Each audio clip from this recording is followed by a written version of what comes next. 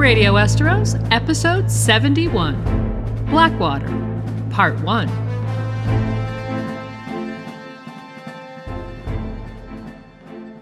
Hello and welcome to another episode of Radio Westeros. I'm one of your hosts, Yolkboy, and here with me is Lady Gwyn. Yeah, hi everyone. Thanks for tuning in. Today we have a very exciting, action-packed episode for you all, as for the first time in years, we're covering a single battle, and not just any battle, one of the key battles in the series to date, the unforgettable Battle of the Blackwater, the only battle in the War of the Five Kings in which two of the kings actually face off. Yes, and we have quite a ride in store for you.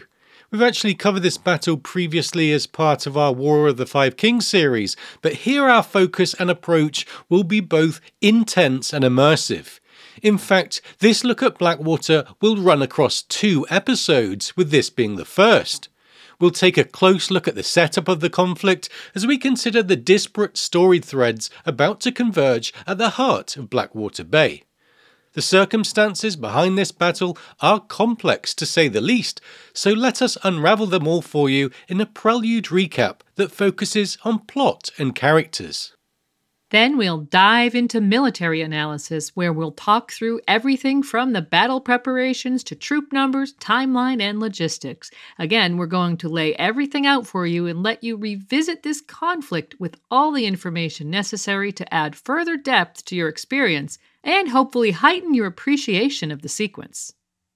And after walking through the setup, we'll then set sail with Sir Davos Seaworth as he heads to war on Black Bether with his sons by his side.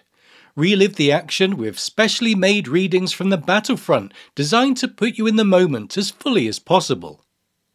And speaking of specially made readings, fans of our in-universe Westerosi adverts are in for a treat. We've inserted no fewer than 6 pseudo-radio ads to immerse you in this world, from characters and factions such as Stannis Baratheon, Bronn, the Antlermen, the Alchemist Guild, the Mastersmith Ironbelly, and more, so keep an ear out for them. So today we'll cover the roots of the conflict right up to the Wildfire Inferno, and we promise it will be explosive. Buckle up and hold on tight. You're in for a bumpy ride. And Radio Westeros is supported by the generosity of our patrons, so before we begin, let's take a moment to shout out our Flaming Lightbringer patron, TJ Harrington, our Dragonsteel patron, Peter, and our Pale as Milk Glass patrons, Alex, Daniel, Chris B., The Song of Ice, Seth, Kelly, Laura, Sister Winter, Multude, Scotty, and John Wergarian, as well as B-Word and Mr. J, The Bear and the Maiden Fair, and Sir Tim of House Jib Jab Hot Dog Shop. House motto, we forge the chains we wear in life. Thanks so much to all of our patrons, and if you want to be a patron of the show, earn shoutouts, listen to episodes up to a week before public release, and gain access to our patron-exclusive content, find us at patreon.com/Radio Westeros.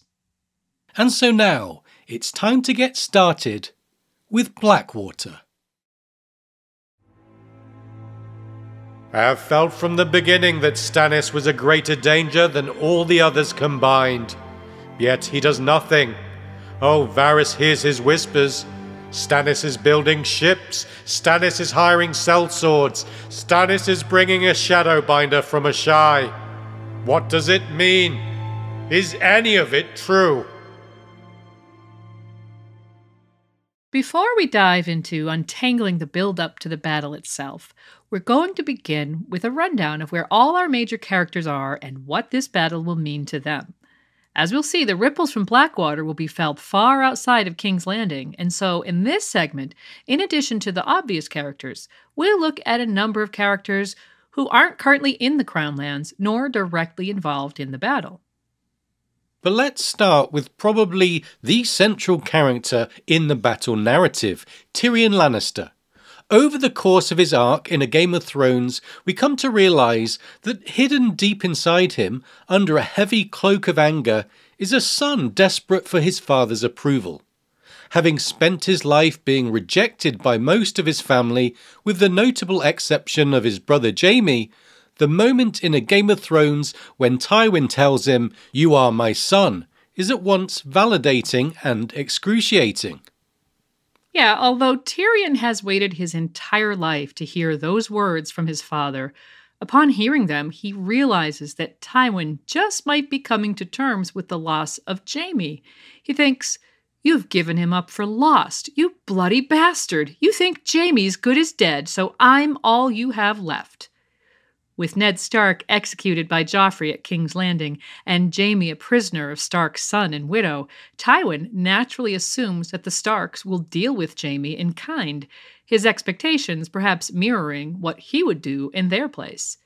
That they do not has nothing to do with anything Tywin does, though Jaime's eventual release will have a lot to do with promises Tyrion, as acting hand, will make to Cleos Frey regarding the return of Sansa and Arya to their family. And so, with one word, rule, Tyrion is ordered to take charge of the family interests in the capital. Tywin tells him to ignore Cersei's protests, implying that she is acting the fool, and take Joffrey in hand, as well as bring the small council to heel. He's not amused with the way things are going, and wishes to make sure that the councillors hear his message. Serve Joffrey well, or wind up as a head decorating the battlements. And for those tasks, he could only trust one of his own blood. And so Tyrion's mandate in King's Landing is as much about proving himself to his father as it is about performing a difficult task that Tywin could trust no one else to do. It says, a part of him was more pleased than he cared to admit. Another part was remembering the battle upriver and wondering if he was being sent to hold the left again, a reference to his sneaking suspicion that his father had intentionally put him in the vanguard on the dangerous left flank at the Battle of the Green Fork, a disposable pawn who could survive or not, as long as he played his role. In that, he might not be too far off. But, with a fondness for survival, Tyrion is resolved to set things to rights and preserve full Lannister control of King's Landing, even in the face of some very long odds. His sister Cersei sees things as more black and white. You win or you die, as she told Ned Stark in A Game of Thrones. In her world, only Jaime and Tywin can be trusted, and increasingly even they will fall under her suspicion and scorn. She certainly has little faith in Tyrion, and when her father fails to arrive in the city himself, the eve of the battle will find her fatalistic in the extreme.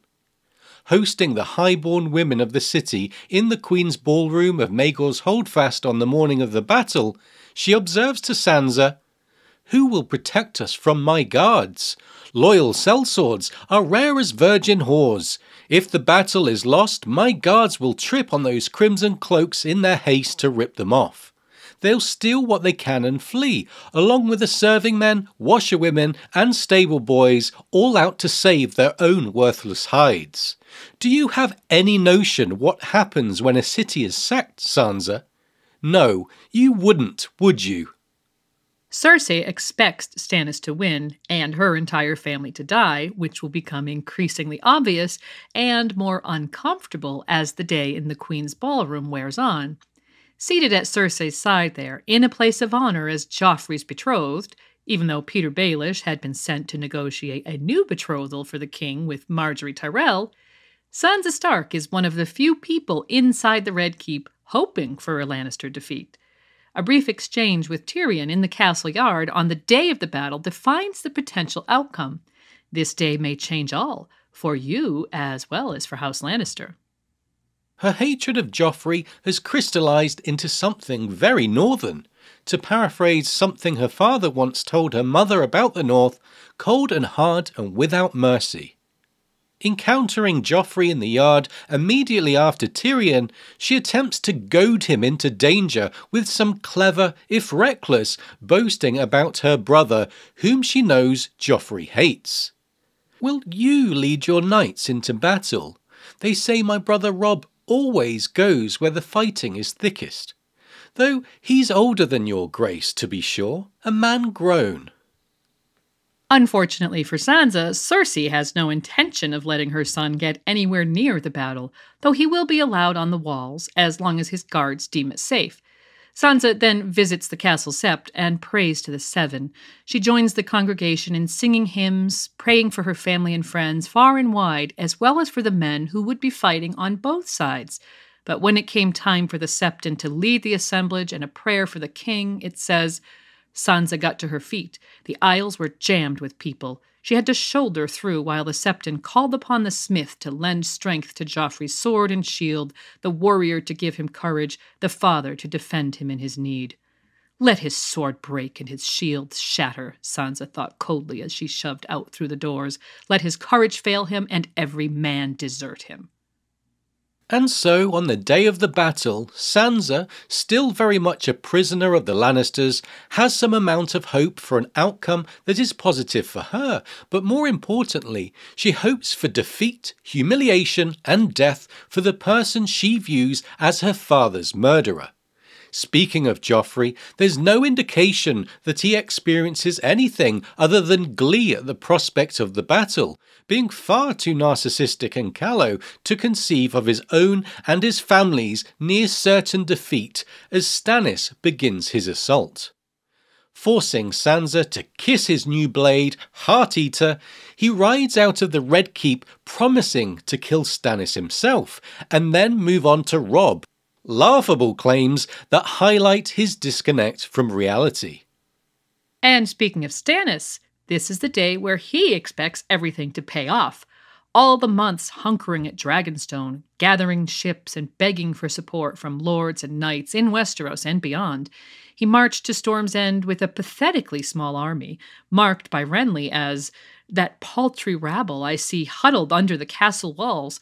I'll call them 5,000 and be generous. Codfish lords and onion knights and sellswords. Half of them are like to come over to me before the battle starts. You have fewer than 400 horse, my scouts tell me. Free riders and boiled leather who will not stand an instant against armored lances. I do not care how seasoned a warrior you think you are, Stannis. That host of yours won't survive the first charge of my vanguard. And yet, with the assistance of Melisandre of Asshai, Stannis was able to win for himself a substantial part of Renly's army. It says, Melisandre told me that if I went to Storm's End, I would win the best part of my brother's power.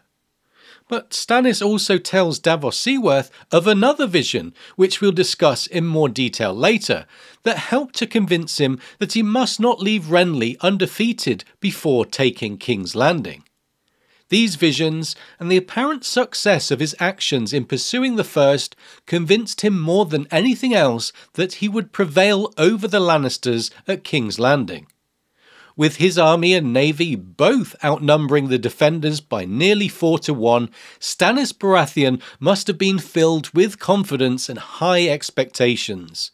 Like his nephew, who he claims isn't really his nephew, he expects to win, and his certainty mirrors Joffrey's, as do their mutual death wishes.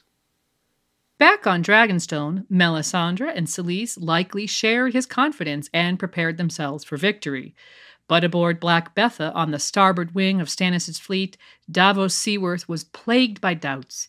He did not approve of Stannis' choice of fleet commander, though he understood why the choice was made, and he wondered at the arrogance of their planned attack.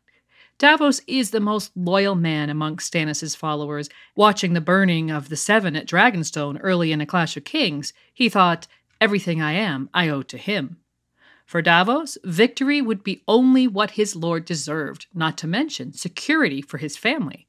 As we'll see, the day of the battle would find him anxious and far less confident than his superiors. Perhaps his anxiety stemmed from the fact that his entire family and livelihood was on the line, with only his wife and 2 youngest sons safely back on Cape Wrath, and even their fates might not be assured, should Stannis lose. In the Riverlands, Tywin Lannister had not been having an easy time of it. Though victorious at the Green Fork, Robb Stark had slipped through his fingers and won triumphant victories at Whispering Wood, where many Lannister bannermen and Jaime Lannister himself were captured, and then at the Battle of the Camps, where the siege of Riverrun was lifted and Jaime's army essentially destroyed. Cersei and the small council were behaving badly in King's Landing, with the execution of Ned Stark seeming, in Tywin's mind, certain to doom Jaime.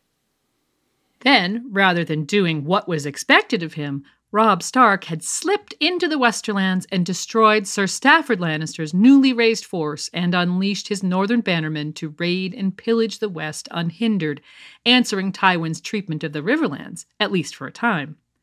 Following the defeat at the fords, as Tywin attempted to win back to the West to protect his lands, one has to wonder what was going on in the mighty Tywin Lannister's head. A quick review of his history reveals that at no point in his life was he beaten and humiliated, not once, but 3 times in succession, as he was by the Stark Tully army. That would be short-lived, of course, as we'll discuss in more depth in the next section, but it's easy to imagine that Tywin's state of mind immediately prior to the battle in King's Landing could be summed up in one word: angry. And that's because, with Robb Stark's ascendance threatening his objectives in the Riverlands and King's Landing in real danger from Stannis, Tywin was on a precipice.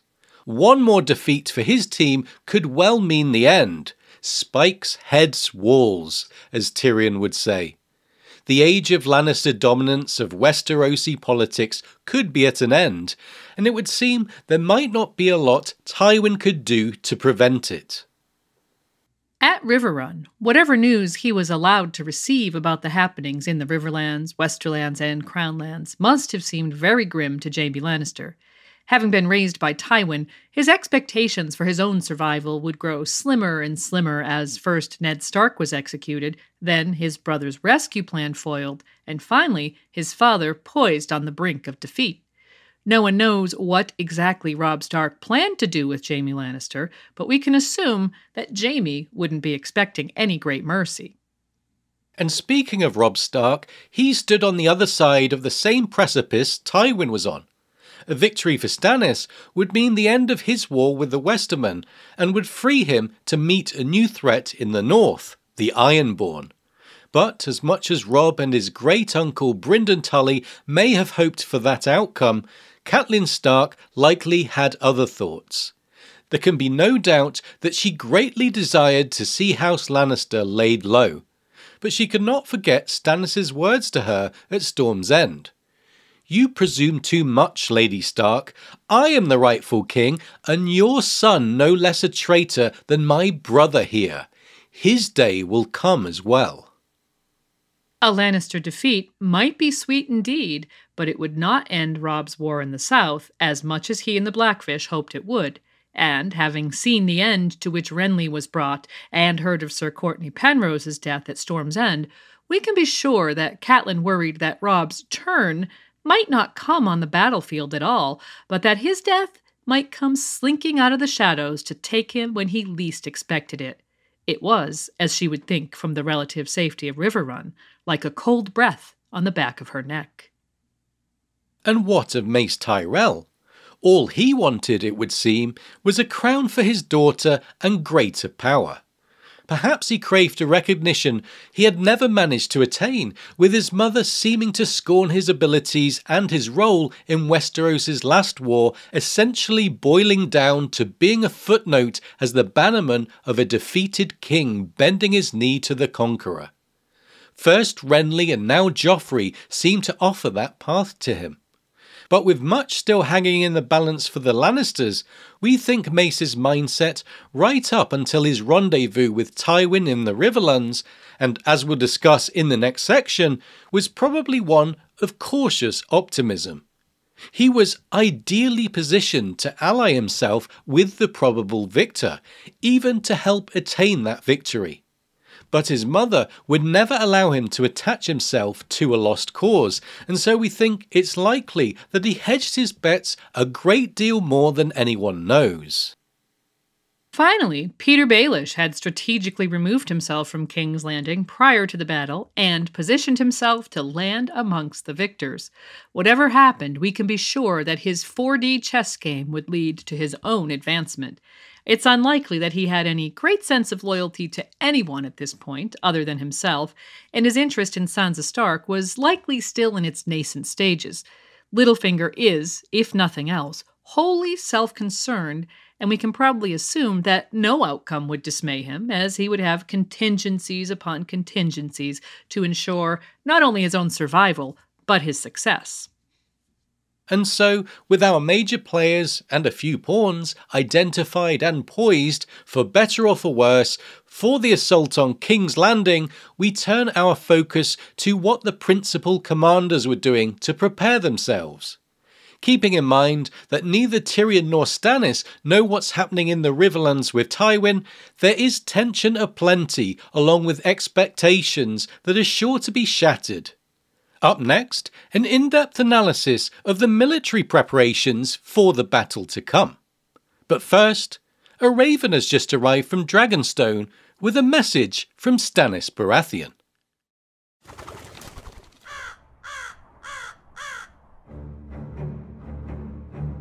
All men know me for the true-born son of Steffan Baratheon, Lord of Storm's End by his lady wife Cassana of House Estamont. I declare upon the honour of my house that my brother Robert, our late king, left no true-born issue of his body.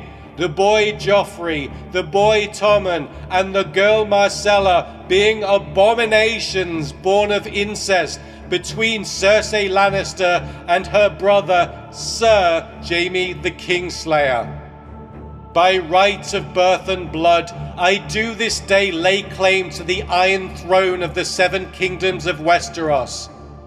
Done in the light of the Lord, under the sign and seal of Stannis of House Baratheon, the first of his name, King of the Andals, the Rhoynar, and the First Men, and Lord of the Seven Kingdoms.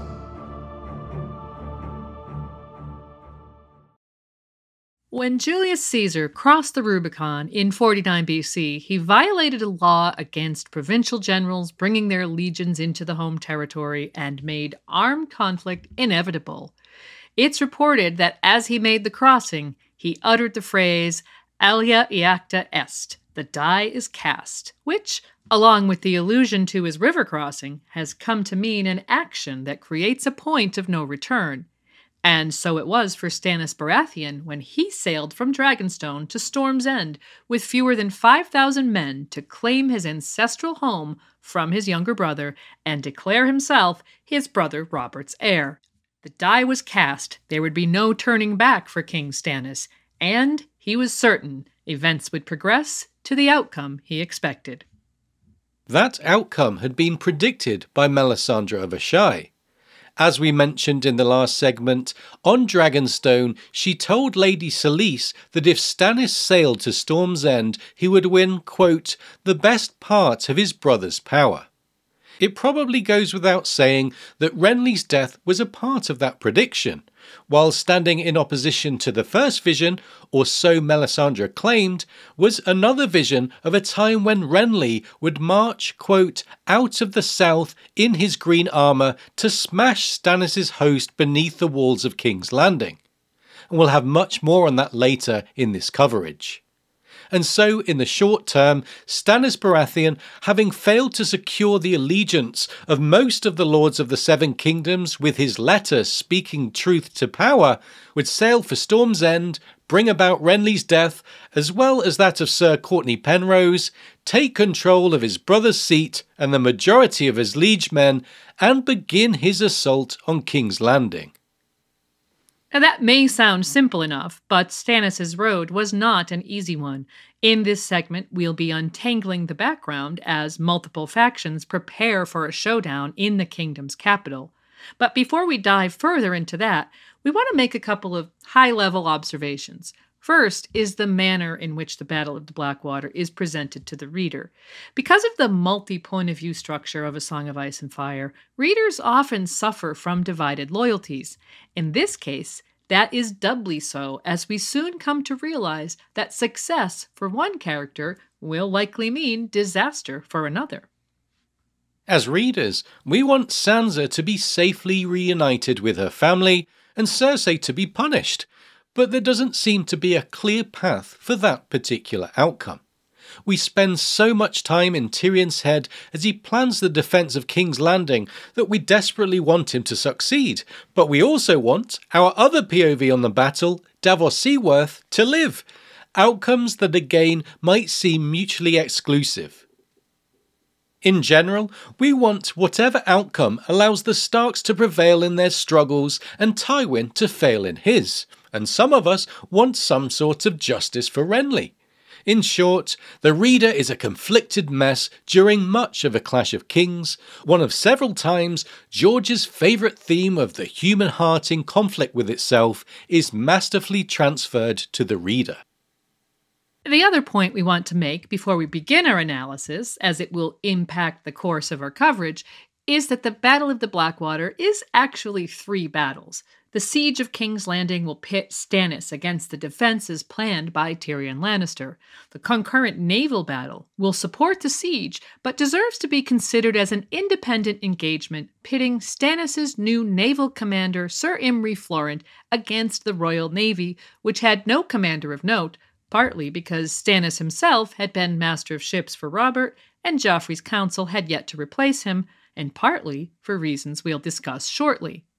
The third battle would be the one everyone in King's Landing hoped for, but no one expected, the forced march by Tywin's relief force, newly augmented by the addition of the massive army of the Reach, leading to an ambush of Stannis' besiegers outside the city.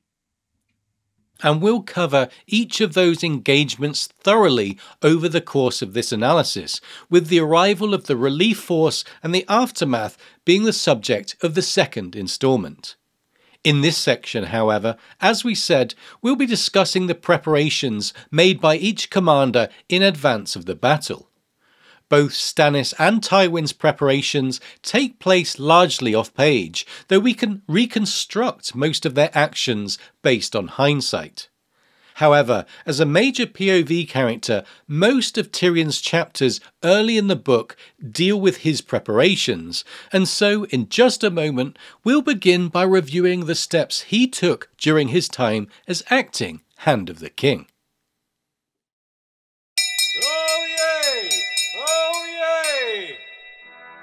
Citizens of King's Landing and new arrivals alike, join the City Watch to help defend our city from the pretender Stannis Baratheon. We guarantee each man a cloak of gold, a belly full of food and ale, and a bed of straw in the barracks. Specialized training with our commanders will have you ready to patrol the streets and defend the walls in no time. Apply to the captain at the main barracks of the City Watch at the Red Keep. 1 man on the walls is worth 10 beneath, and our walls are stout. We guarantee your safety and our victory with your help.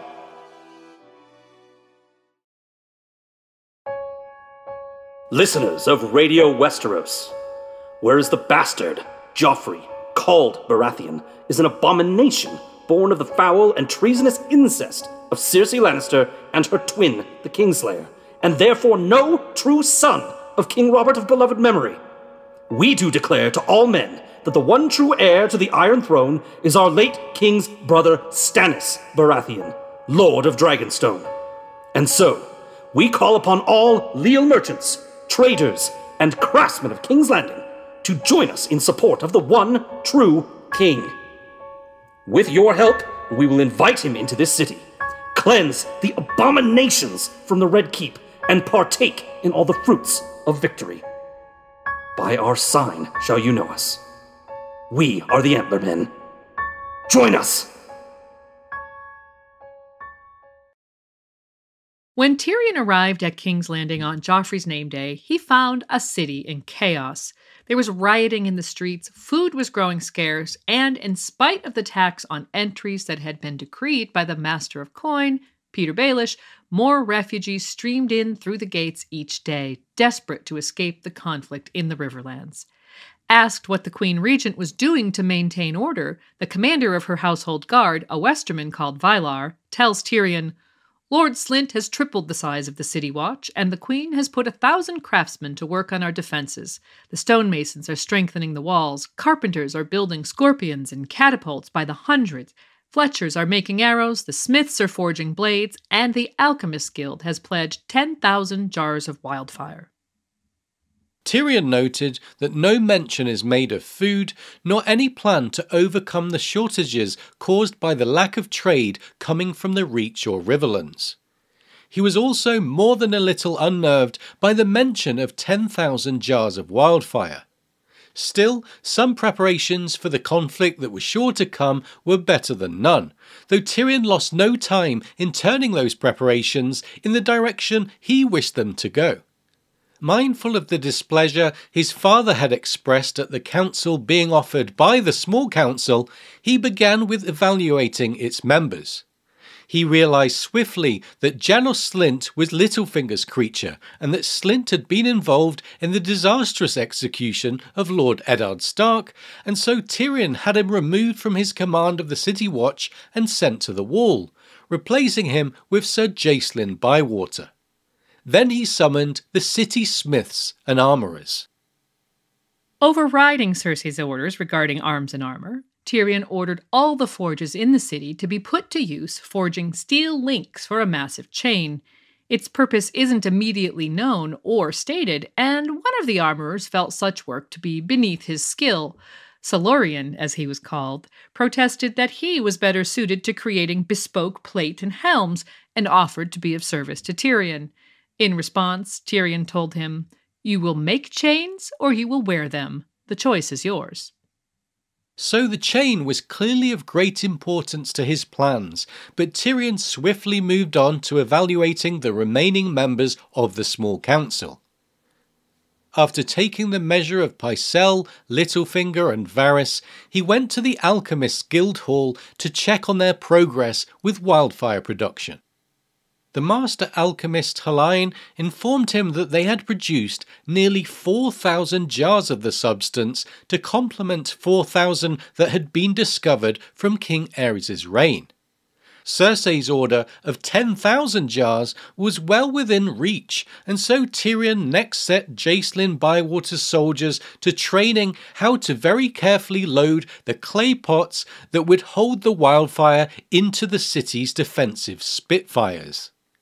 Interestingly, a Spitfire seems to be a defensive siege weapon invented by George, but its operation and purpose seem clear. A small trebuchet that could be loaded with melon-sized pots of fiery hell in liquid form, or perhaps the less drastic burning pitch or oil, to be flung over the city walls at a besieging enemy.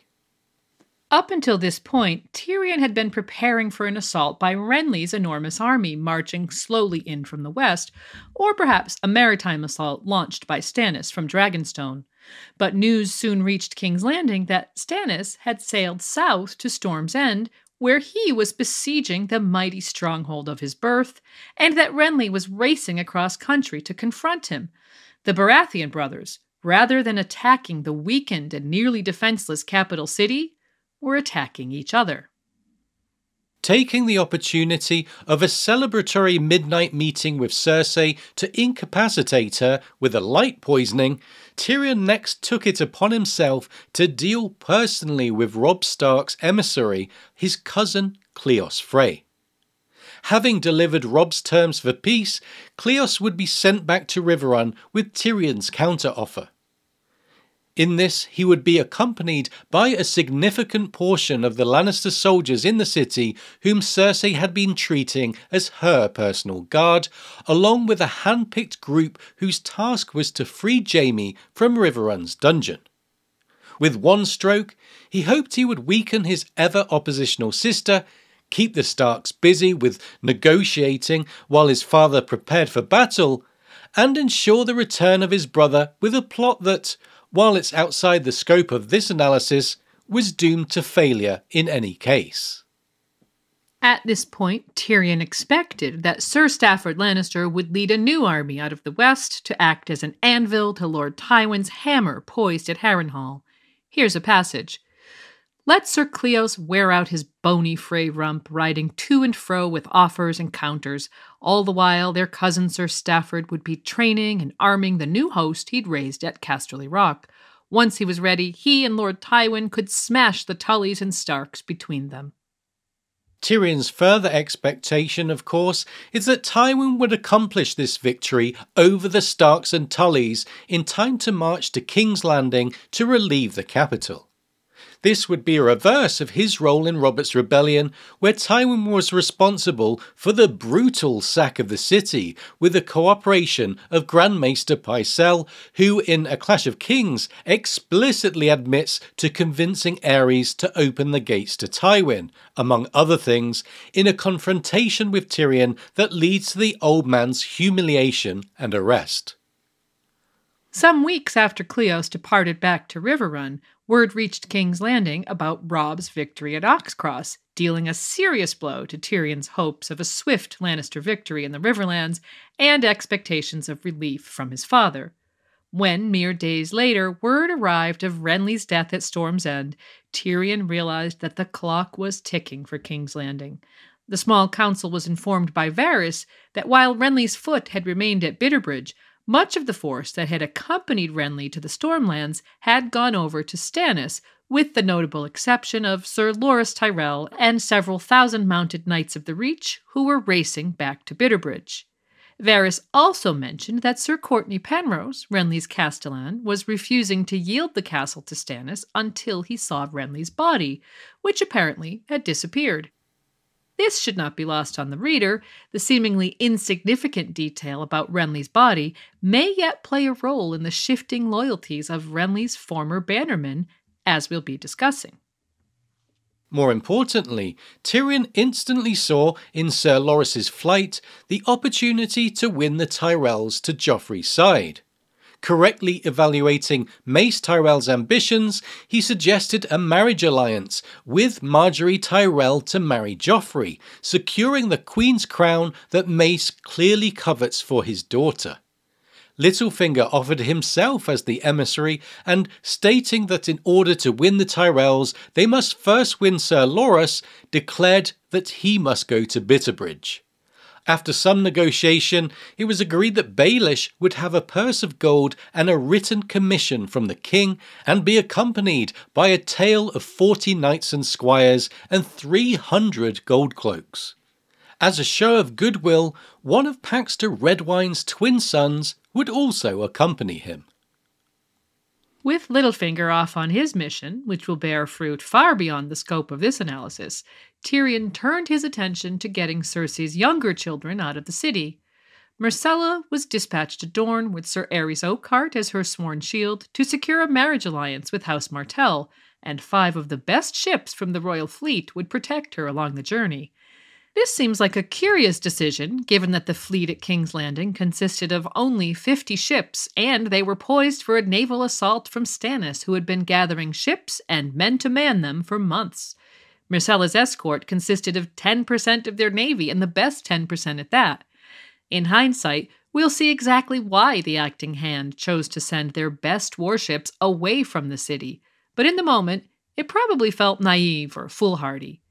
Tyrion would, however, ultimately seize all the available trading vessels in the harbor, numbering 12 ships, in the lead-up to the battle. Not that they'll make an enormous difference against Stannis' fleet, which outnumbers Joffrey's by a margin of 4-1. Immediately following Myrcella's departure, the horrific bread riots ensued in King's Landing, with Sir Preston Greenfield of the King's Guard, the Red Keep's Master-at-Arms Aaron Santagar, and the High Septon, among others, murdered by the mob. The royal party barely escaped with their lives, though royal cousin and squire Tyrek Lannister disappeared, and the depths of Tyrion's unpopularity in the city were revealed. Not long after the riots, in an odd sibling power struggle that led to more or less the same result, Cersei attempted to take Tommen's removal from the city into her own hands, plotting to have him sent to Rosby in the guise of a page to Lord Giles. Not to be outdone, Tyrion sent his own men to take charge of the prince, who was, after all, Joffrey's heir. Under the command of Sir Jacelyn Bywater, Tyrion's men took command of Tommen and brought him on to Rosby, where Lord Giles and Tommen's shield, Sir Boros Blount, who surrendered the young prince with hardly a protest, were imprisoned. After making sure of Tommen's safety and putting a secret plan in place to move him to an undisclosed location in the event of Stannis' victory, the now Lord Bywater returned to King's Landing with a fresh levy of spearmen from Rosby to resume his duties with the City Watch. It was around this time that word reached Lord Varys of Courtney Penrose's death and the fall of Storm's End. And with that obstacle taken care of, the way was cleared for Stannis to begin his march up the King's Road. In the meantime, the plan to defend the city with wildfire was bearing some very dangerous fruit. Mere days before Stannis' van arrived in the Kingswood, Hallyne the Pyromancer reported to Tyrion that his order had been able to produce the astonishing total of 13,000 jars of wildfire, telling the disbelieving Tyrion that the Pyromancer's spells seemed to be working better than they had since, quote, magic had begun to go out of the world when the last dragon died. Hallyne wondered if there are any dragons about.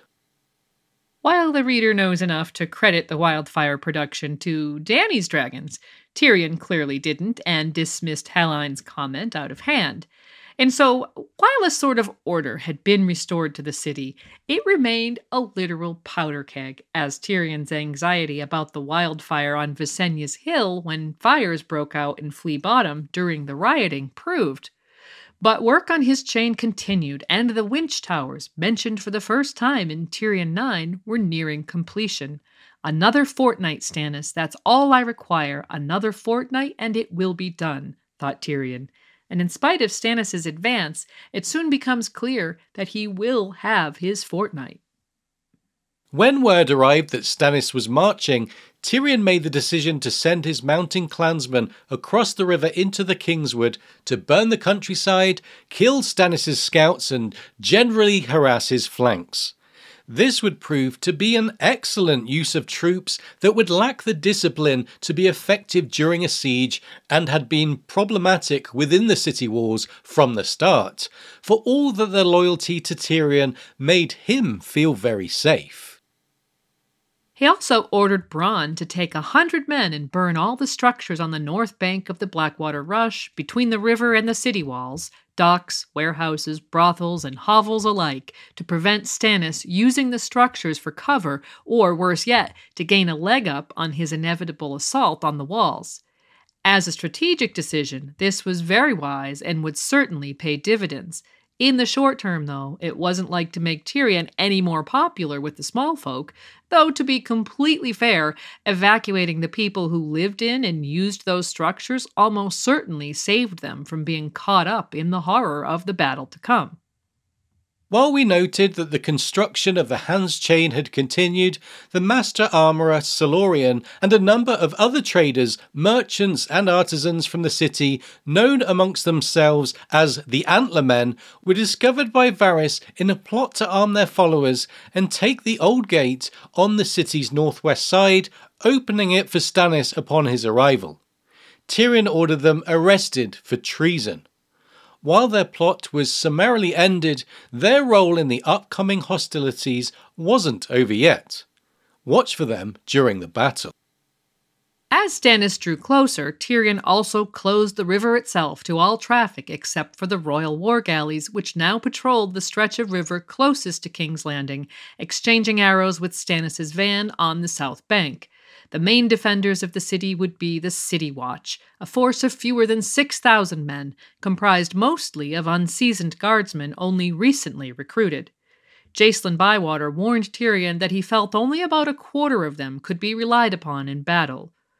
To supplement the watch, there was a core group of around 300 knights and 800 sellswords whose services had been hired by Bronn, and the recently arrived levies from nearby Rosby and Stokeworth.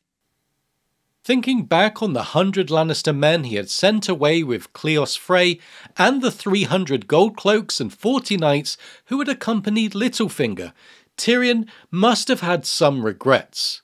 Against Stannis' estimated 20,000, fewer than 7,000 men would defend the city, many of whom would be worthless in a siege, leading to Tyrion recalling his father's saying, "One man on a wall was worth 10 beneath it," with no small amount of hope. In spite of the imbalance of men, though, the city wasn't completely defenseless. There were the riverine defenses, 3 mighty trebuchets inside the river gate dubbed the Whores by the city watch, the usual array of scorpions and spitfires on the walls, and a couple of other, more subtle devices. The submersion of a number of wrecks, known as block ships, between the quays which remained was designed to prevent enemy ships from landing troops under the city walls. The use of block ships in the real world has long been a common defensive tactic by cities against naval threats, often used to block or prevent access to a harbor or river mouth. In this case, the block ships would prevent the majority of landings on the riverfront, while the job of blocking the mouth of the river would seem to be reserved for the massive boom chain that Tyrion had ordered forged. Once complete, it would lie submerged at the mouth of the Rush, suspended between winch towers on the north and south banks. But Tyrion's plan for the chain will turn out to be a bit more subtle than a simple barrier. And other than indiscriminately launching wildfire into battle with those Spitfires we mentioned earlier, we still have yet to hear his exact plans for 13,000 jars of wildfire. But those details will wait for our analysis of the battle itself. For now, in just a moment, we'll be turning our attention to the preparations that were made by Stannis and Tywin in the weeks leading up to the battle.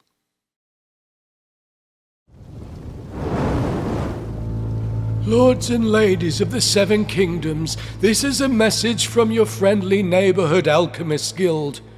In years past we were powerful, revered by kings and queens for our ability to conjure dancing flames from green liquid.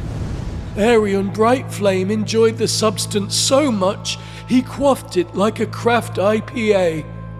Aegon V called upon our expertise and we turned up the heat at Summerhall.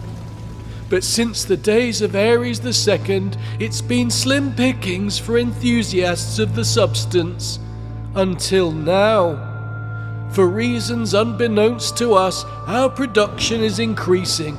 Demand is high and our production line is overwhelmed. So to any would-be pyromancers listening to Radio Westeros, we require sharp minds and steady hands. Pay is minimal, but results will be explosive. Join the Alchemist Guild today and sate your burning desires.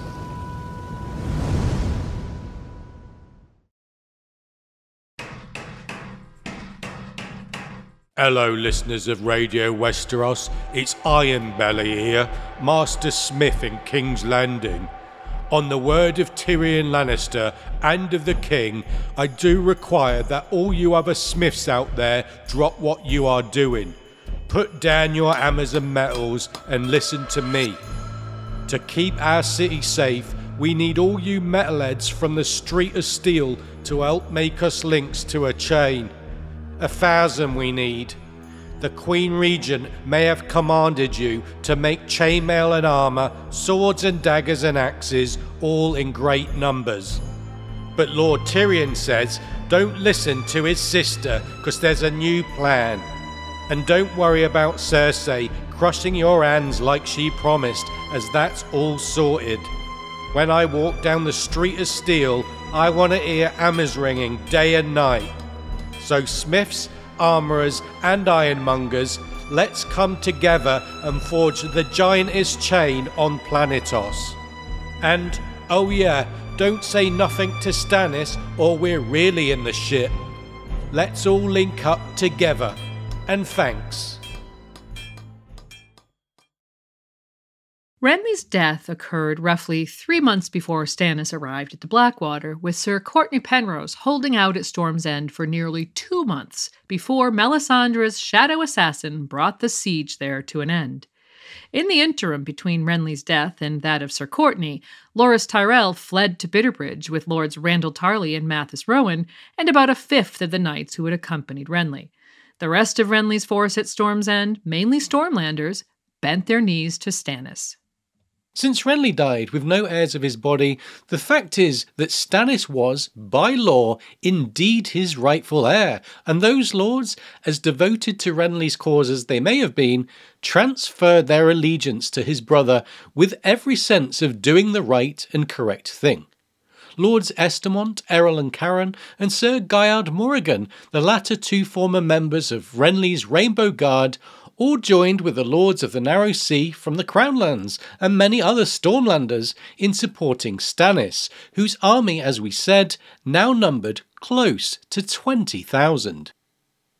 There were also a handful of Reach lords who stayed with Stannis. His wife's uncle, Lord Alistair Florent, and several other Florent kinsmen, Lord Varner, the two Fossaways, Sir John of the Green Apple and Sir Brian of the Red, Sir Parman Crane, also known as Parman the Purple of Renly's Rainbow Guard, and Sir Mark Mullendore, all elected to throw in with Stannis, no doubt reasoning that they might not soon be forgiven for supporting Renly over Joffrey, and might as well support a next best candidate to Renly over the Lannister claimant.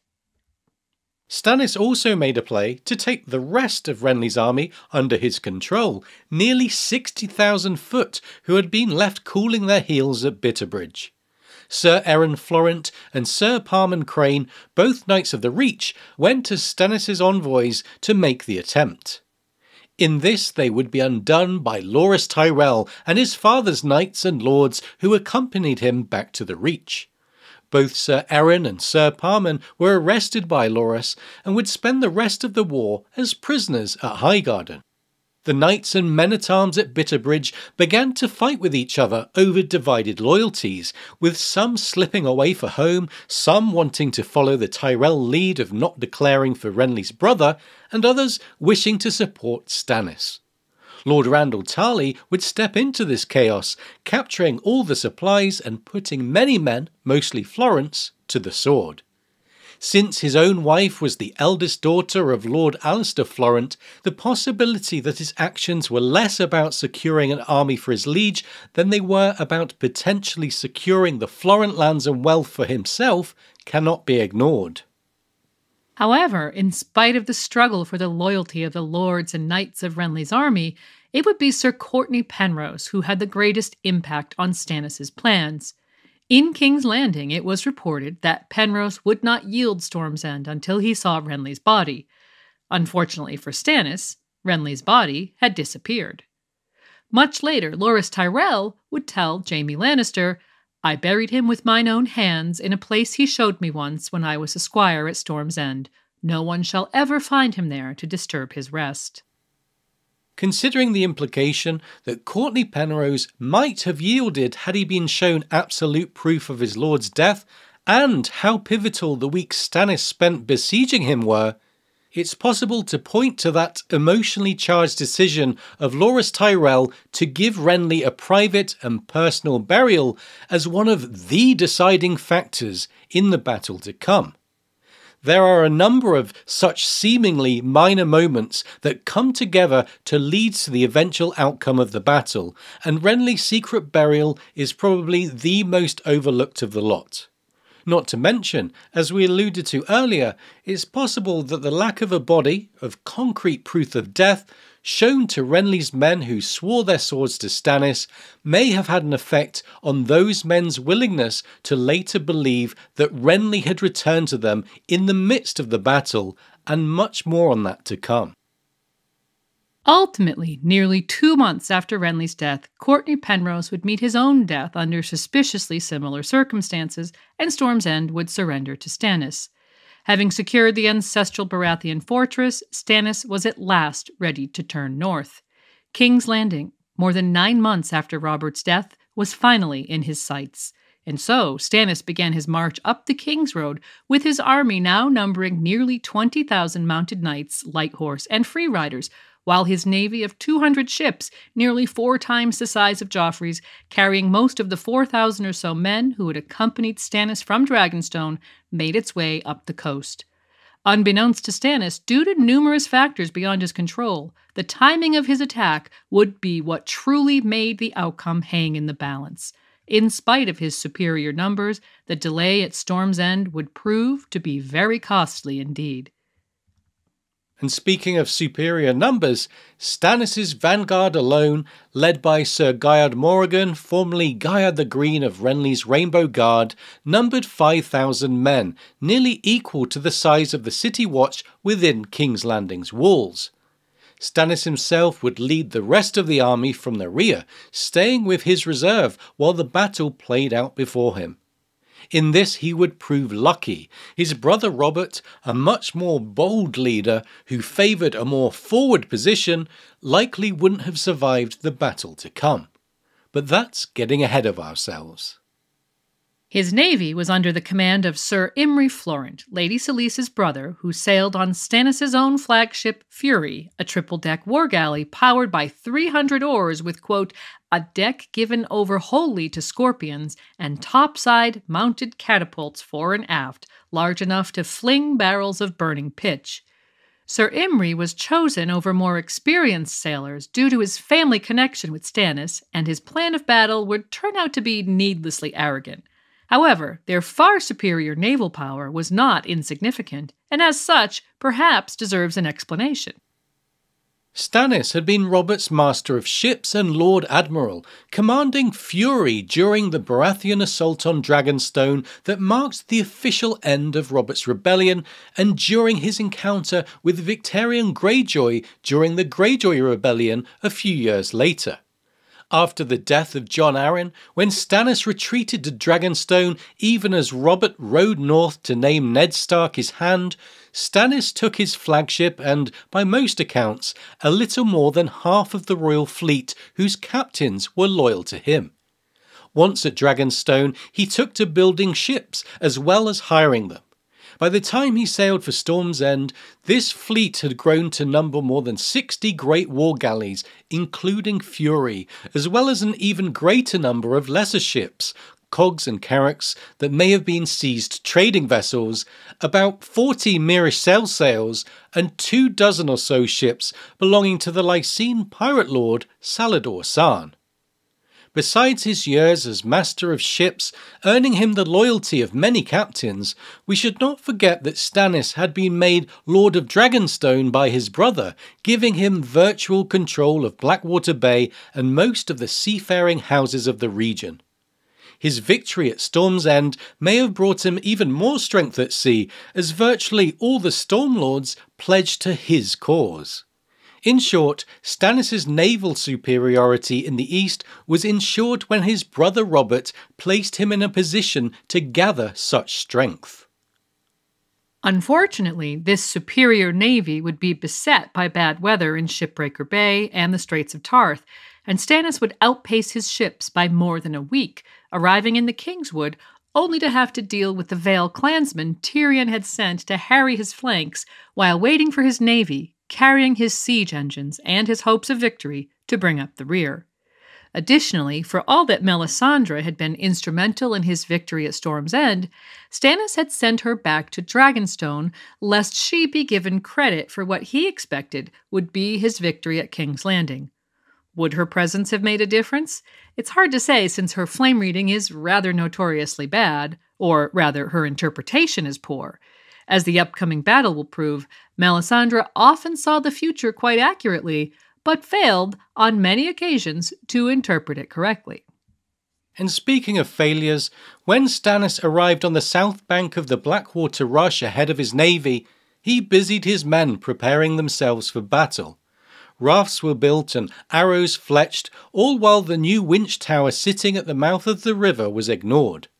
It's likely Stannis didn't feel the exposed risk of attacking a tower was worth it, since there was no sign of a boom chain being raised to prevent his ships accessing the river. Furthermore, such a chain hadn't existed a mere matter of months earlier when Stannis had last been in King's Landing. Perhaps he failed to credit the idea that it could have been built and deployed in such a relatively short time.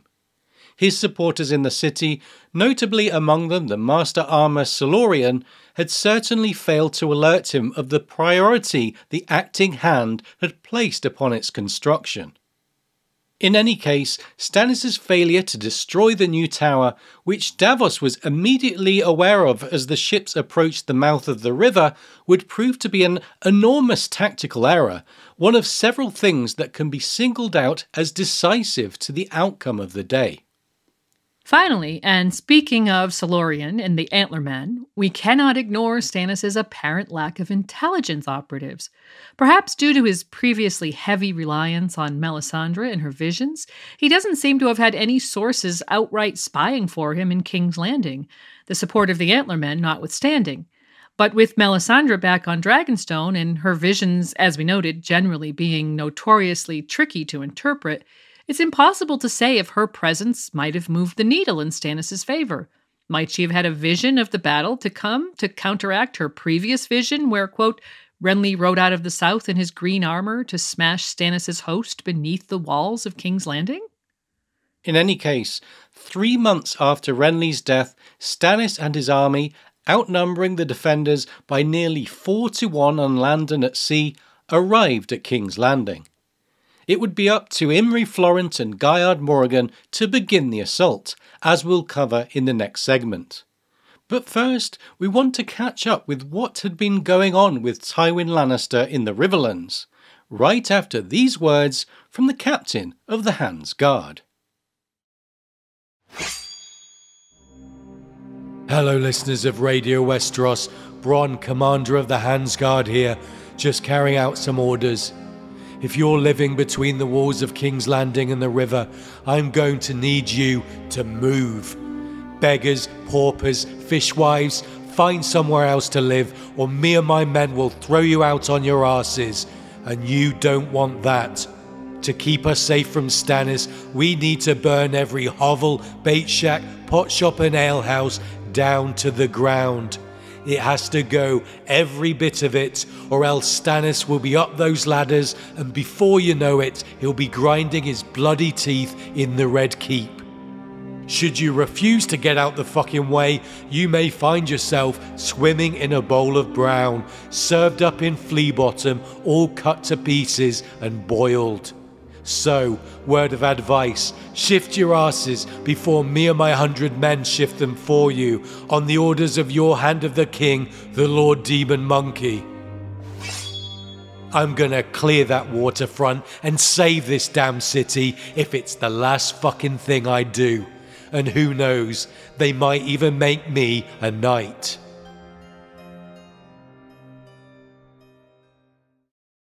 Within days of Renly's death at Storm's End, Robb Stark would win a great victory at Oxcross in the west. When the news of those two events became known, forces were put in motion that would have a decisive impact on the eventual battle at the Blackwater.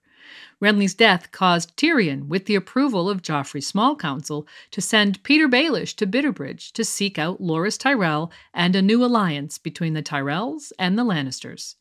In the Riverlands, news of Oxcross would draw Tywin out of his position at Harrenhal as he hurried west to where the Stark-Tully army continued to harry the region with impunity, having basically eliminated Sir Stafford Lannister's army, and with it, any resistance to be found among the Westermen, the vast majority of whom remained with their liege in the Riverlands.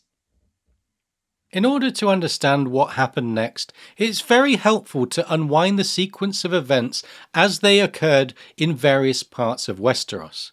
Catelyn Stark arrived at Bitterbridge on the day news arrived that Stannis was besieging Storm's End.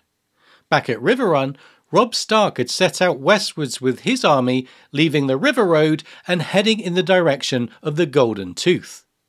It was here that Stafford Lannister had begun assembling and training a new army to replace the men lost at Whispering Wood and the Battle of the Camps earlier in the year.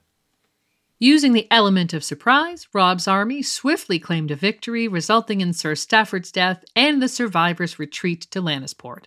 With no army to withstand them, the Northmen commenced raiding the surrounding area, seizing cattle, gold mines, and whatever supplies they could carry away, according to Martin Rivers, quote, paying the Lannisters back in kind for the devastation they'd inflicted on the Riverlands. It was this news that brought Tywin out of Harrenhal, finally marching west to deal with Robb Stark, who had acted in an entirely unexpected way. However, because Renly died nearly a week after Oxcross, it's likely that Tywin did not hear about the situation at Storm's End until much later. The fastest route into the west was to cross the hills via the pass at the Golden Tooth, and so Tywin would march cross-country with the intention of fording the Red Fork to reach the River Road and the pass. And this is where we encounter another of those decisive moments where a seemingly small decision has a huge follow-on effect upon the greater war. Robb Stark had left his uncle Edmure at Riverrun with the simple order to hold the castle. However, when Edmure learned of Tywin's march, he called his banners, swiftly assembling a force of about 8,000 foot and 3,000 horse, about half the size of the force commanded by Lord Tywin. Edmure caused every fordable area of the Red Fork to be defended, using the higher ground on the west bank, as well as a variety of weapons such as spikes, caltrops, and scorpions, to his advantage. When Tywin approached, he was repulsed in several areas at once, an effort that lasted several days and cost Tywin heavy casualties, including the loss of several of his commanders.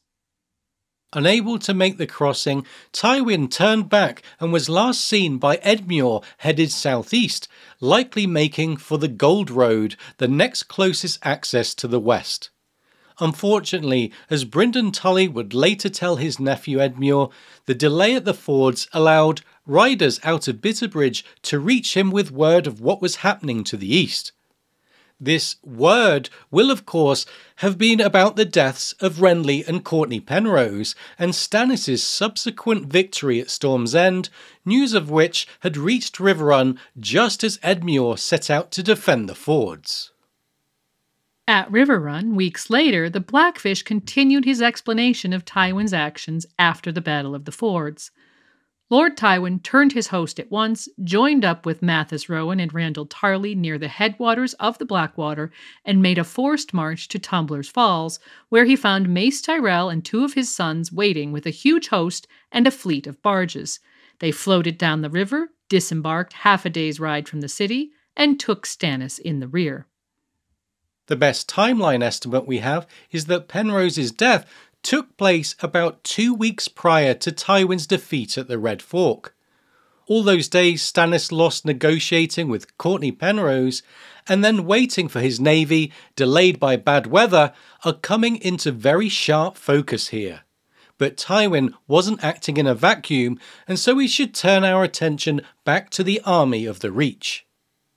When the news of Oxcross reached King's Landing, as we said, it seriously deflated Tyrion's hopes that his father would win a swift victory in the Riverlands and rush to the capital's aid. And so, when they learned of Renly's death at Storm's End, he and the rest of the small council were ready to seize their opportunity to make an alliance with someone whose army was much closer, already fully mobilized, and currently without an objective.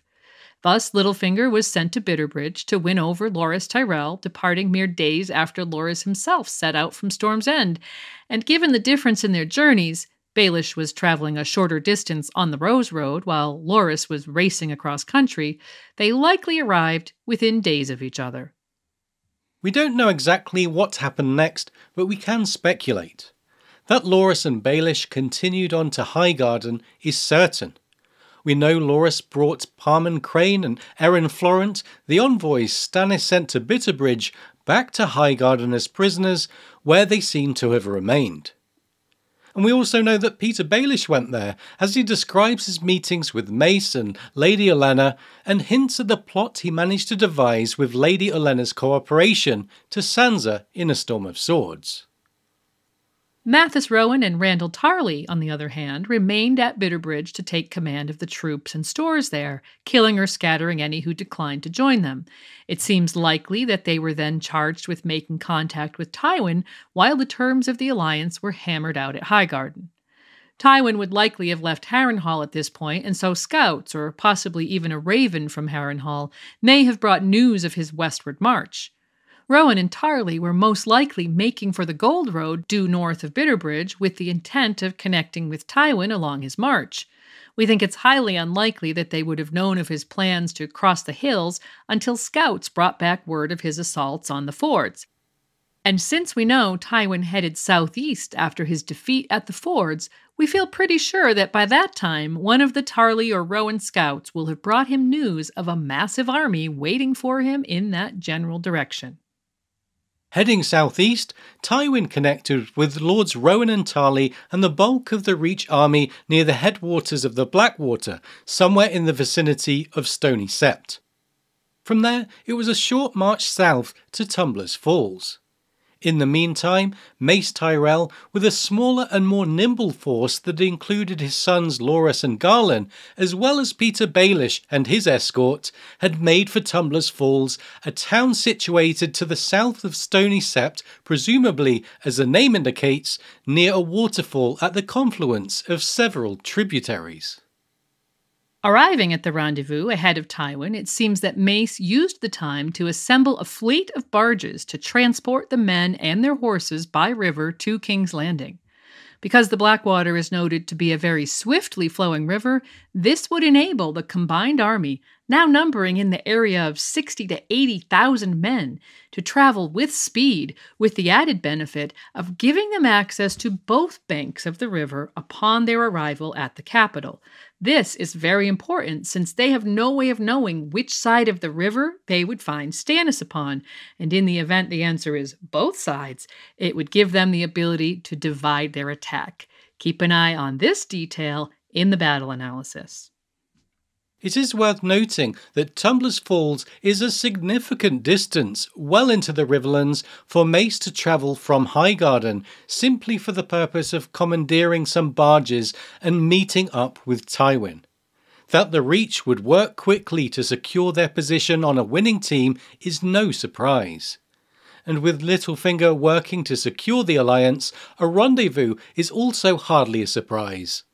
What is perhaps a surprise is to find Mace himself so far north, well inside the borders of the Riverlands, since the rendezvous could have easily been accomplished by Lords Rowan and Tarly without him. That didn't happen by accident, and given Mace Tyrell's obvious opportunism and the uncertainty of Tywin Lannister's position even up until a matter of days before he merged his army with Tyrell's, coupled with the fact that Robb Stark appeared to be winning, we've wondered if Mace may have been playing his own wait-and-see game in the southern Riverlands. Obviously, by the time the rendezvous occurred, it was clear what the next step would be. But it's interesting to wonder what Mace's course of action would have been if Tywin had, for example, defeated Edmure Tully and achieved the crossing at the Red Fork. Though victorious in that moment, that's one event that could have clearly led to a Lannister defeat at King's Landing, with Robb's army cutting off any movement back east by the Westermen by positioning themselves athwart the Gold Road, and with Tyrion and Cersei left to deal with Stannis at King's Landing alone. Would Mace have rushed to aid Tywin, or gone to King's Landing? Would he have split his army and boldly attempted to do both? Or would he have waited on the outcome and allied himself with the eventual victor? Mace's presence in the Riverlands, and perhaps Littlefinger's curious silence to Tyrion and Cersei for many weeks after he departed the capital, may hint at just such a wait-and-see strategy. Certainly Mace wanted a crown for his daughter, and the Lannisters seemed like the best way to achieve that after Renly's death, but neither Mace nor Littlefinger had any real devotion to House Lannister, and both have proven themselves to be fairly opportunistic. This is just one of many moments where, had things gone slightly differently in one theatre, a dramatically different outcome may have occurred in another. In any case, as it happened, Mace undoubtedly marched into the Riverlands in order to link up with Tywin, and, having accomplished that, the now massive relief army floated down the Blackwater to disembark half a day's ride from King's Landing on the morning of the battle. Some 3 months after Renly's death and the battle at Oxcross, the stage at King's Landing had been set, and all the players were in their places, awaiting their cues. Unbeknownst to Tyrion, relief is just hours away, while unbeknownst to Stannis, his defeat lurks upstream from where his army is crossing the river, even as his massive naval force rushes in from the bay. All that remained was for a spark to set things in motion. But before we move on, it's time to recognize our supporters from the Valyrian Steel level.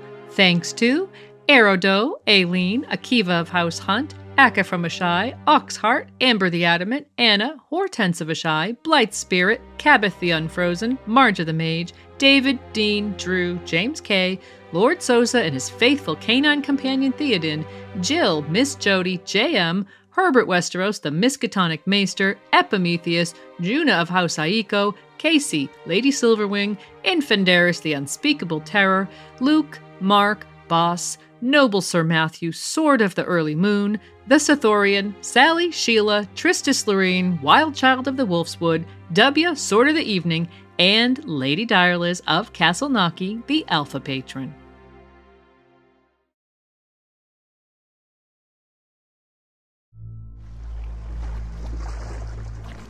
Blackwater Bay was rough and choppy, whitecaps everywhere. Black Betha rode the flood tide, her sail cracking and snapping at each shift of wind. Wraith and Lady Maria sailed beside her, no more than 20 yards between their hulls. Across the sea, war horns boomed, deep, throaty moans like the calls of monstrous serpents, repeated ship to ship.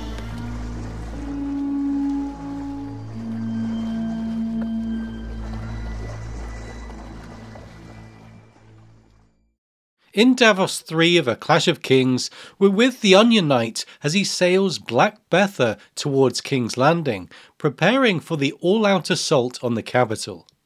With George describing such a large host of ships, and with all manner of nautical verbiage being employed, it's sometimes difficult for the reader to get their bearings, and so we'll attempt to break down the action and orient you. We'll also evaluate the key decisions characters make that will go on to impact Stannis' quest for glory. The first major decision to think about is Stannis' choice for admiral. As we mentioned, in the run-up to the invasion, Stannis selected his brother-in-law, Sir Imry Florent, as the leader of the fleet, given Stannis himself would be marching with his army up the King's Road to the south bank of the Blackwater Rush. However, Imry was not an experienced naval man, and while the move to promote him to the position of Lord High Captain can be attributed in part to nepotism, it was also undeniably owing to Stannis' fear that, should he make an unpopular choice, his High Lords would desert him. Given that many, including Imry, had first taken Renly's side, Stannis was in a precarious position, trying to hold together his campaign on a political level. He must have been acutely aware that it would only take a handful of defectors to unravel his whole campaign, a sentiment which surely influenced this most critical of decisions. As such, Stannis chose Imry to lead the fleet into war over two other plausible and capable contenders, Stannis himself and the lowly smuggler-turned-knight Davos Seaworth. As we mentioned briefly earlier, during the Greyjoy Rebellion some 16 years ago, Stannis had proved himself as a sea captain when he attempted to best the Greyjoys at their own game. The Battle of Fair Isle was pivotal to the defeat of the Greyjoy navy and saw Stannis lead the royal fleet to victory by trapping Victarion's Iron Fleet from two directions and smashing them in the straits. Given he had gone on to serve the realm as master of ships for many years, the decision to entrust his prized fleet to someone with not a fraction of the same experience was certainly a risk, in spite of the fact that he clearly also needed someone to lead the soldiers marching up from Storm's End. However, one man with plenty of experience at sea, especially around the shores of King's Landing, is Davos Seaworth. Davos had been a smuggler for many years before Stannis raised him up and shortened his fingers, and he knew every nook and cranny along the shoreline. But as we mentioned, politics was a key factor in Stannis' decision to promote Sir Imry, and with classism rife amongst Stannis' high lords, elevating a man of the lower class like Davos to such a high position would have offended the men Stannis needed to facilitate his invasion. As such, Stannis was in a bind, and perhaps hoped his sheer numerical advantage over Joffrey at sea would negate the lack of experience on the part of his admiral. Imry's tactics are especially interesting because as readers we get to experience them through Davos's critical eyes, and we'll see how keenly Davos picks up on the Admiral's errors. With the advantage of ship numbers at around a 4-to-1 ratio, it seems Imry's plan is to strike unapologetically in force and simply overwhelm the opposition. He divides the fleet of 200 ships into 10 distinct battle lines, each line 20 ships across. Davos is on the wing of the starboard side, so King's Landing is to the right-hand side through his eyes, and he's close enough to the coast to be able to see along the shoreline. The ships in Davos's line will be a mere 20 yards from one another when they form the lines, so they're packed in tightly, and will be even more so when they approach the mouth of the bay.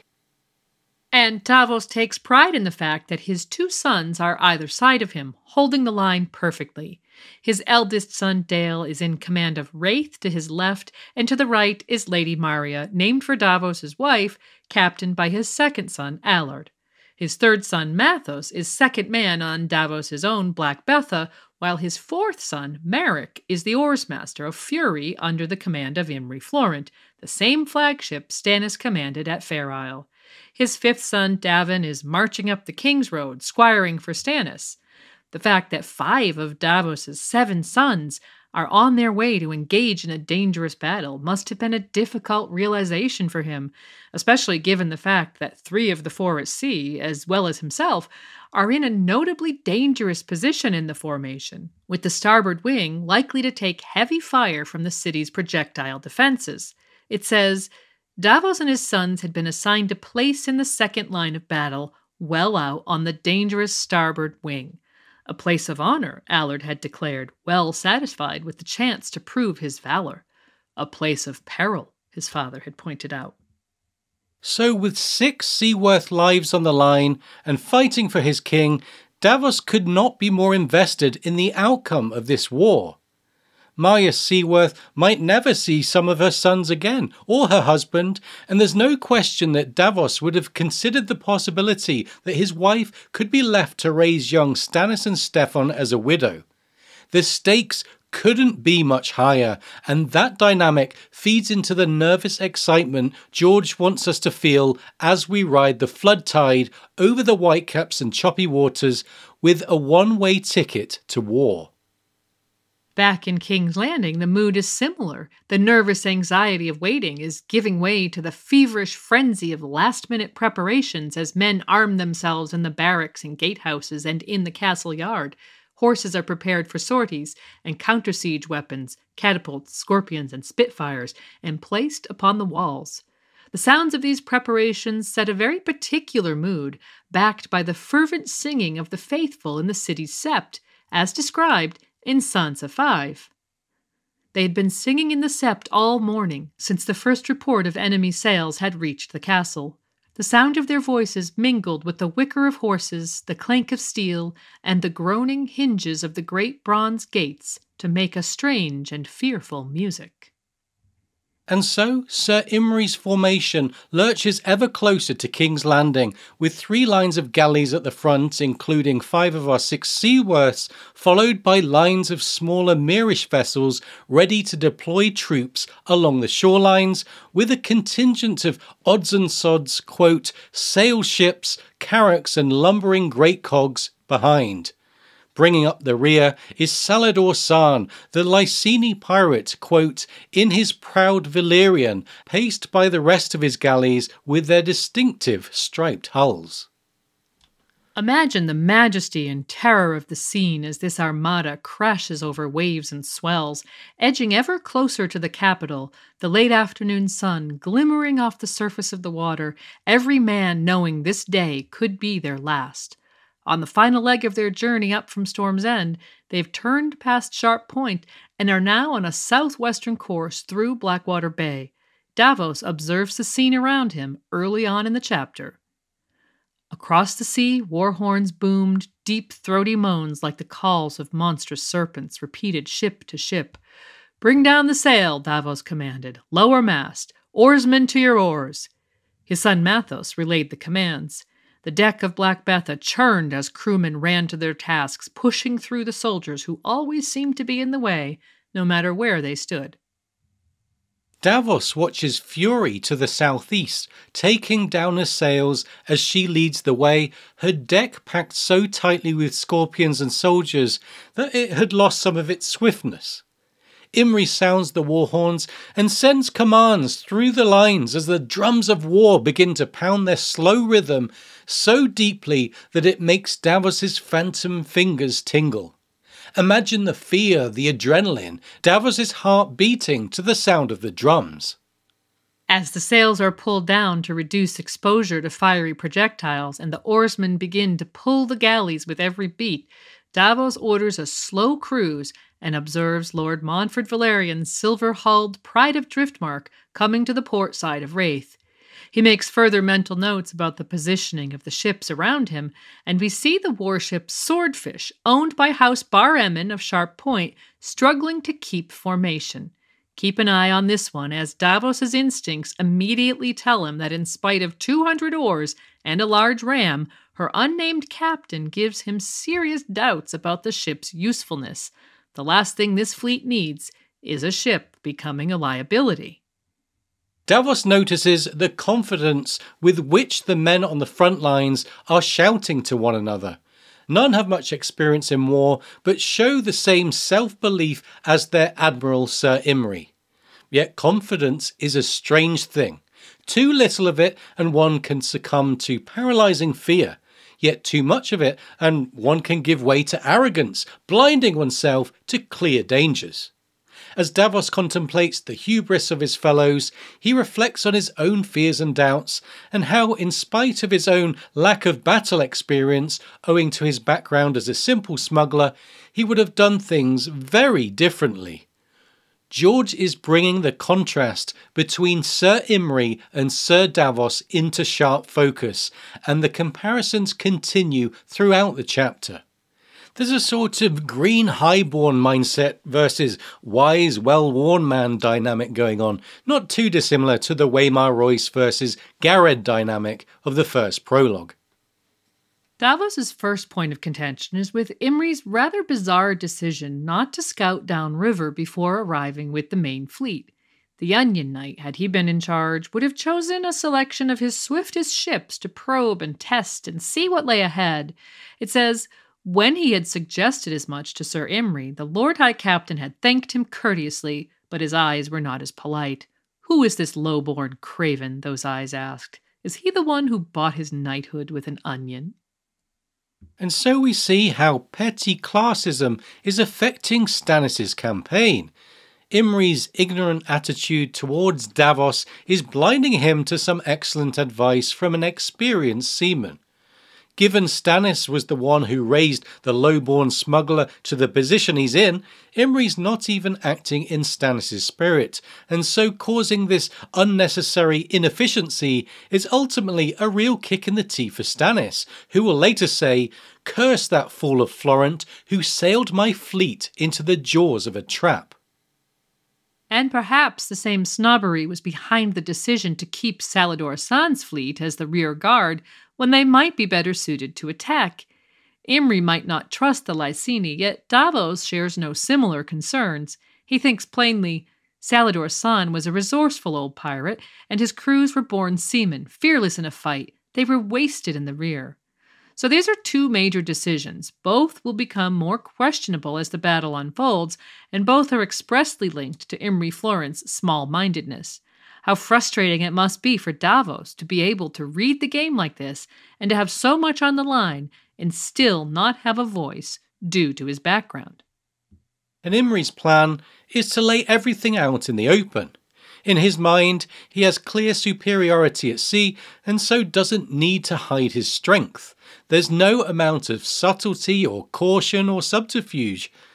The first 2 lines of war galleys will meet any of Joffrey's little fleet head-on and destroy them, and Imry even gives them the nickname the Boys' Toys, which of course to Davos's mind smacks of the aforementioned arrogance. While those front lines engage and clear the way, the lines behind will take advantage of being shielded and, quote, land companies of archers and spearmen beneath the city walls, and only then join the fight on the river. The smaller, slower ships to the rear would ferry over the main part of Stannis' host from the south bank, protected by Salador Saan and his Lyseni, who would stand out in the bay in case the Lannisters had other ships hidden up along the coast, poised to sweep down on their rear. Davos acknowledges that this swift and simple plan does at least make some sense, given harsh winds had disrupted the fleet during the journey from Storm's End. It says, "They had lost 2 cogs on the rocks of Shipbreaker Bay on the very day they set sail, a poor way to begin. One of the Mirish galleys had foundered in the Straits of Tarth, and a storm had overtaken them as they were entering the gullet, scattering the fleet across half the narrow sea.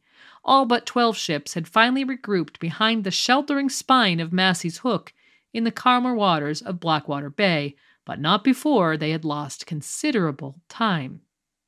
And of course, time is of the essence given that Stannis has been leading his men, who are largely on horseback, from Storm's End along an arrow-straight section of the King's Road to the Blackwater Rush. In Davos's estimation, Stannis would have arrived there days ago, and leaving him in the vicinity of King's Landing waiting for war is a poor idea for reasons of safety, weariness, and food supplies.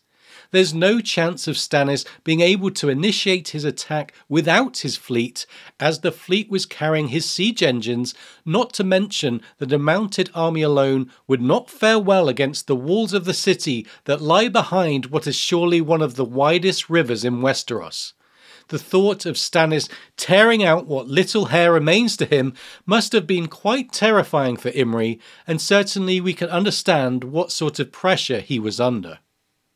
With all that said, however, it's clear that mature and battle-seasoned Stannis would not want to take unnecessary risks for the sake of a few hours. Nervous, afraid, arrogant, belligerent, or perhaps a mix of all, Sir Imry Florent proceeded without the due caution Davos, and we think Stannis, would have employed, and the result would have been more intelligence, something we've highlighted was sorely lacking within Stannis' faction. Davos recalls that their fleet had caught and boarded 6 fishing skiffs off Merling Rock, a fishing spot presumably around the fringes of Blackwater Bay, while Imry was full of self-satisfied boasts that, quote, a small spoon of victory is just the thing to settle the stomach before battle. Davos saw the opportunity to find out what the men knew. Hailing from the city and remembering that sailors and fishermen seem to be privy to the latest gossip in this series, the captives informed Davos that acting hand Tyrion Lannister had been forging a giant boom chain from the iron in the city. Tyrion had told Master Smith Ironbelly that, "I want every forge in King's Landing turned to making these links and joining them. All other work is to be put aside. I want every man who knows the art of working metal set to this task, be he master, journeyman, or apprentice. When I ride up the street of steel, I want to hear hammers ringing, night or day." So this endeavor could hardly have been kept a secret in King's Landing, yet in spite of the Master Armorer Solorian, one of the leaders of the so-called Antlermen, being in that meeting with Tyrion, this is the first time Davos or any other of Stannis' men had heard about it. With more time to contemplate the true purpose of the longest boom chain that ever was, perhaps they would have figured out the possibilities and remained one step ahead of Tyrion. However, Imry bragging about defeating a fishing fleet rather than considering the intelligence they could provide epitomizes a fatal flaw in preparation that has, once again left Stannis at a disadvantage. At the same time, it paints Davos as a man fully focused on the task at hand and free from the constraints of a large ego. He attempts to unravel Tyrion's scheme and can sense something is amiss, but doesn't have the time nor the authority to investigate fully. He concludes that Tyrion must be planning to close off the mouth of the river and even hopes his counterpart will succeed, as it would force Imry to reevaluate his plans. Hoping that the secret schemes of your war rival come into fruition in order to tame the haste of your own admiral does not sound like a great position to find yourself in.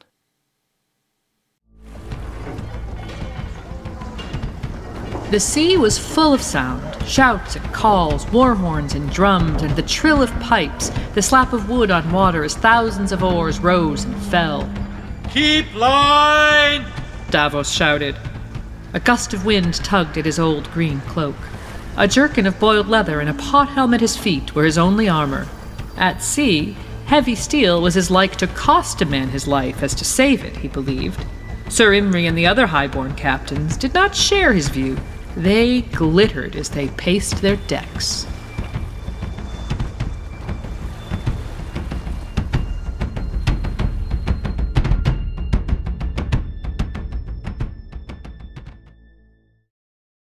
We heard in that quote more lines of contrast being drawn between Davos and Imry.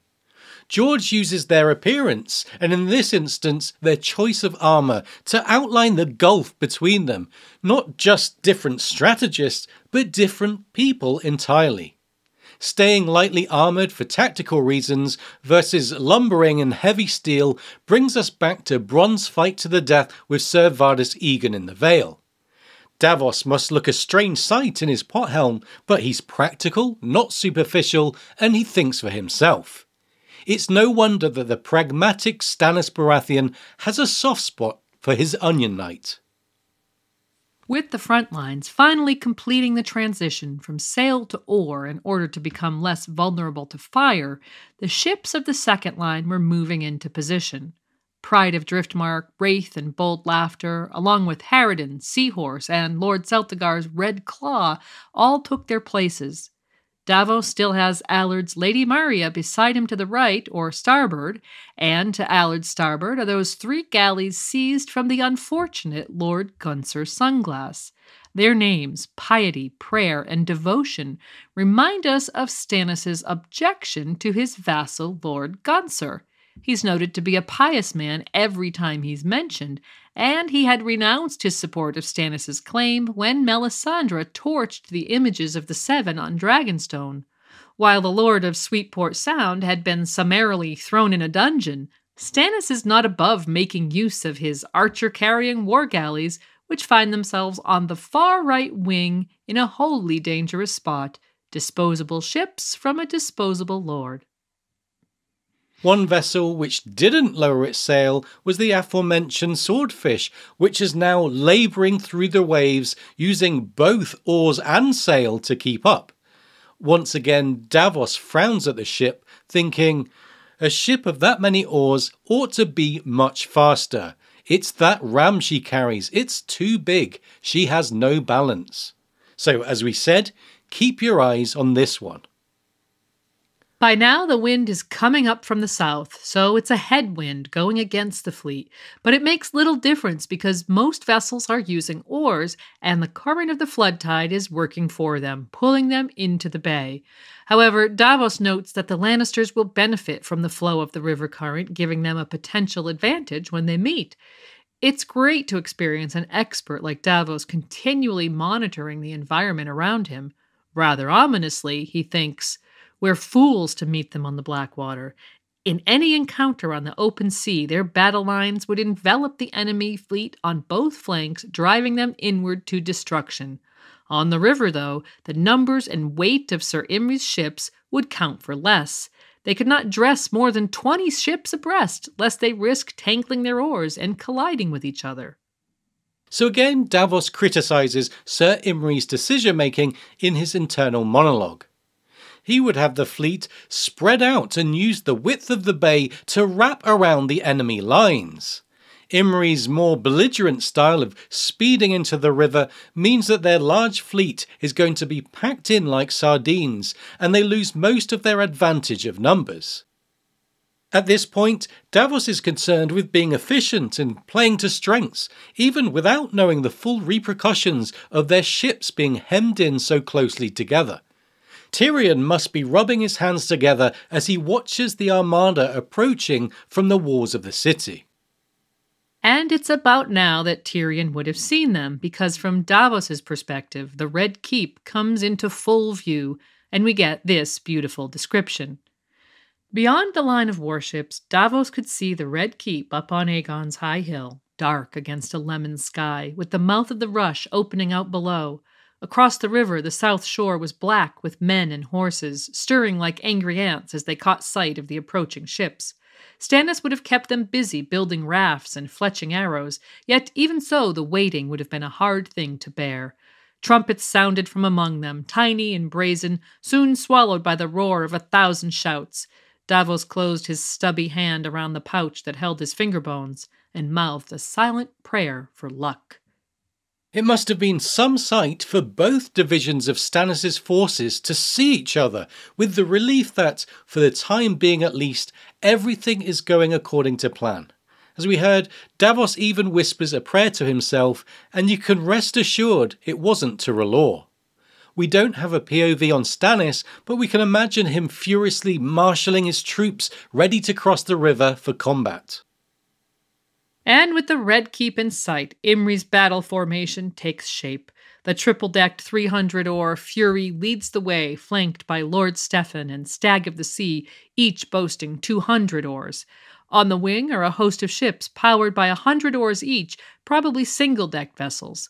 As they all line up, Davos hears an ooh. Sir Imry has sounded the attack, and there's no turning back. Davos notices Swordfish still has her sails up as he orders a fast cruise. Remember, he's in the second line and so can't see ahead clearly, but is perplexed that there's no sign of the boom chain. However, knowing the waterfront better than the back of his hand, he senses something is amiss.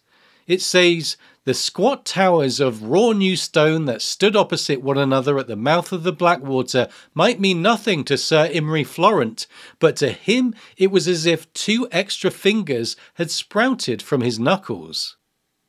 The 2 stone towers alarm Davos, even more so when he sees the glistening chain. But before he can get to the bottom of why the chain has not been raised, his attention is diverted to the enemy before him, a thin line of galleys Davos knows well from his days as a smuggler. At this moment in time, there's likely no one on this nautical battlefield with more pertinent knowledge than Davos Seaworth himself.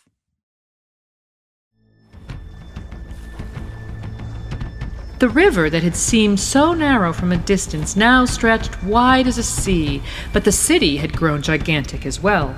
Glowering down from Aegon's high hill, the Red Keep commanded the approaches. Its iron-crowned battlements, massive towers, and thick red walls gave it the aspect of a ferocious beast hunched above river and streets. The bluffs on which it crouched were steep and rocky, spotted with lichen and gnarled thorny trees. The fleet would have to pass below the castle to reach the harbor and city beyond.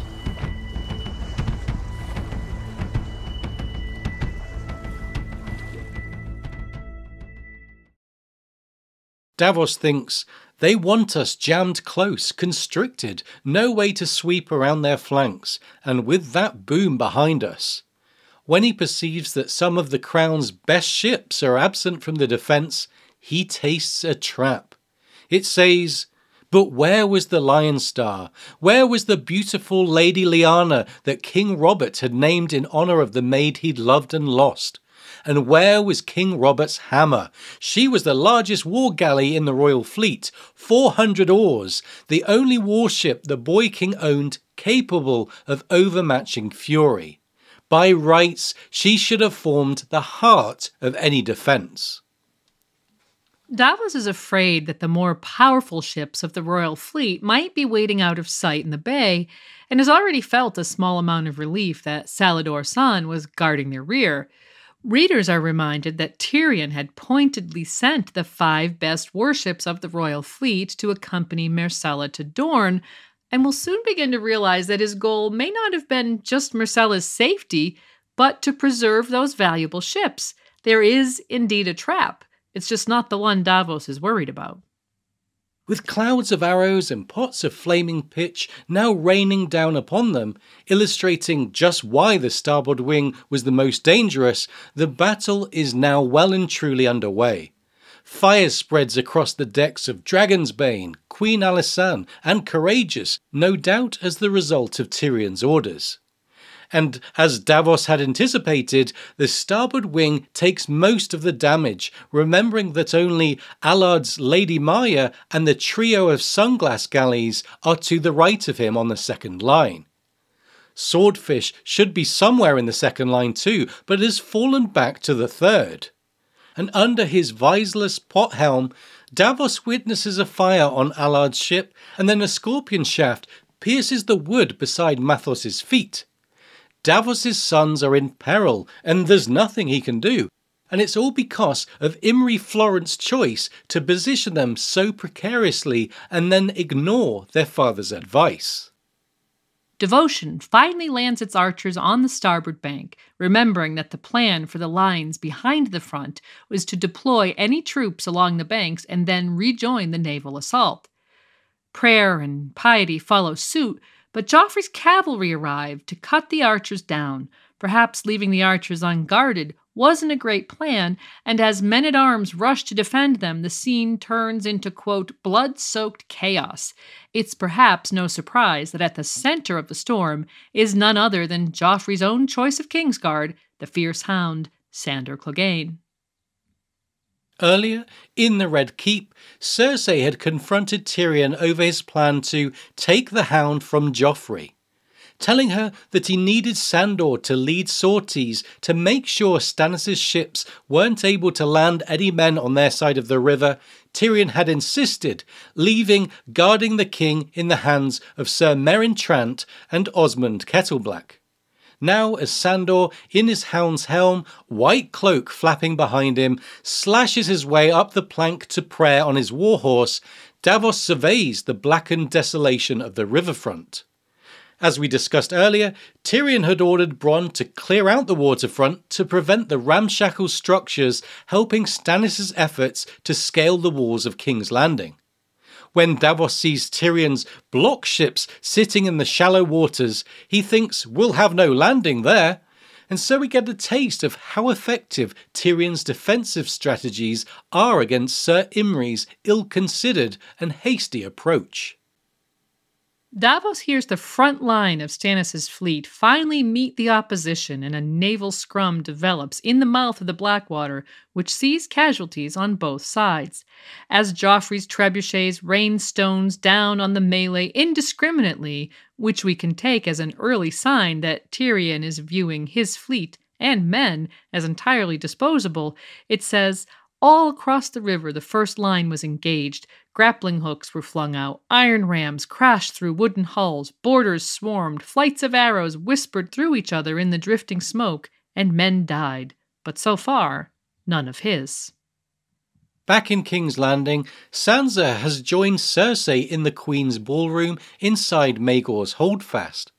But one of the last things she observes before she enters the tower is that the battle has well and truly commenced.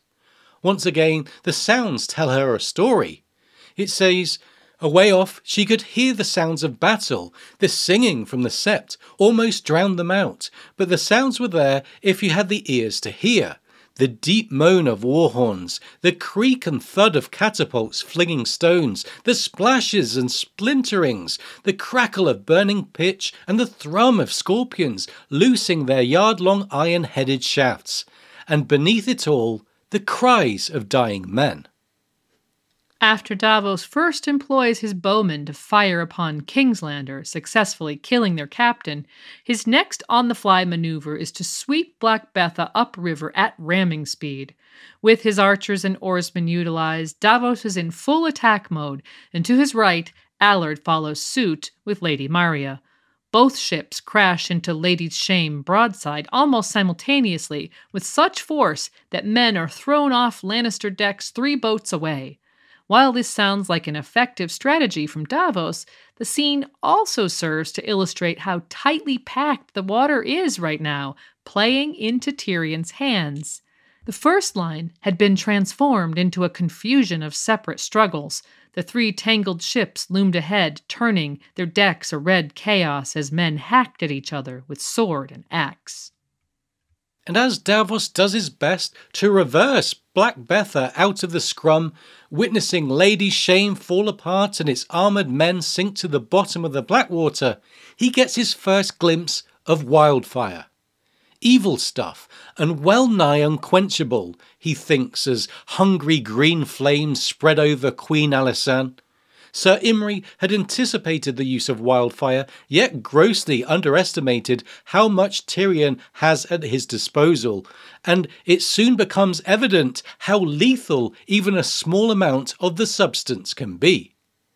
The fire was spreading over Queen Alysanne and her foes faster than he would have believed possible.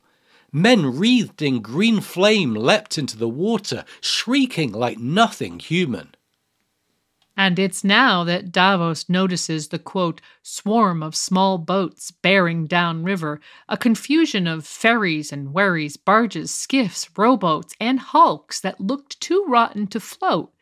Even the experienced Sir Davos Seaworth cannot imagine that these vessels pose any direct threat whatsoever, and dismisses them as a desperate attempt to get in the way and perhaps delay further landings. In fairness, this might have been a sound strategy, given that most of Stannis' fleet is now comfortably within the range of Joffrey's trebuchets, currently sending oxen-sized boulders crashing through decks left and right, whereas the battlements of the Red Keep remained out of range of Stannis' catapults aboard Fury. This position suits Tyrion more than Imry, yet we all know that the acting hand has something far more devastating up his sleeve. The scene on the water becomes chaotic. Some of Stannis' ships have broken away to make their drop-offs and sail upriver to aid Stannis' crossing, while many remain entangled, oarless, or damaged in other ways. Davos strikes a glancing blow against the pleasure barge Queen Cersei, while he receives the same treatment from the Lannister galley White Hart. Incidentally, White Hart is the ship whose master would have defected to Stannis' side were it not for Varys' intelligence delivered to Tyrion. As an example, to, quote, ensure the continued loyalty of other captains, the man was sent to Joffrey for justice, and so his ship remained on the crown side. Evading the full force of the blow, Black Betha scrapes alongside the ship, and Davos orders his men to board. Before Davos can find White Hart's captain, the man is slain by Black Betha's men-at-arms. Davos takes an axe to the head, but fortunately his pothelm saves him. In response, Davos stabs his attacker through the belly with his sword before his men successfully take White Hart under their control. For a short moment, Davos observes the carnage around him. Ships slamming together and catching fire, troops boarding vessels, boulders crashing down, archers loosing, men disembarking to join the attack on the walls, Stannis' troops crossing the river to join them. This naval assault is reaching fever pitch, and Davos is in the eye of the storm. He thinks the whole of Stannis' fleet was in the river now, save for Salladhor Saan's Lyseni. Soon enough they would control the Blackwater. Sir Imry will have his victory, Davos thought, and Stannis will bring his host across, but gods be good, the cost of this. But before Davos can collect his thoughts, something else catches his eye.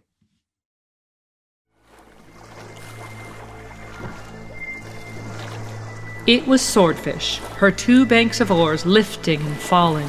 She had never brought down her sails, and some burning pitch had caught in her rigging. The flames spread as Davos watched, creeping out over ropes and sails until she trailed the head of yellow flame. Her ungainly iron ram, fashioned after the likeness of the fish from which she took her name, parted the surface of the river before her. Directly ahead, drifting toward her, and swinging around to present a tempting, plump target, was one of the Lannister hulks, floating low in the water. Slow green blood was leaking out between her boards. No! No! No!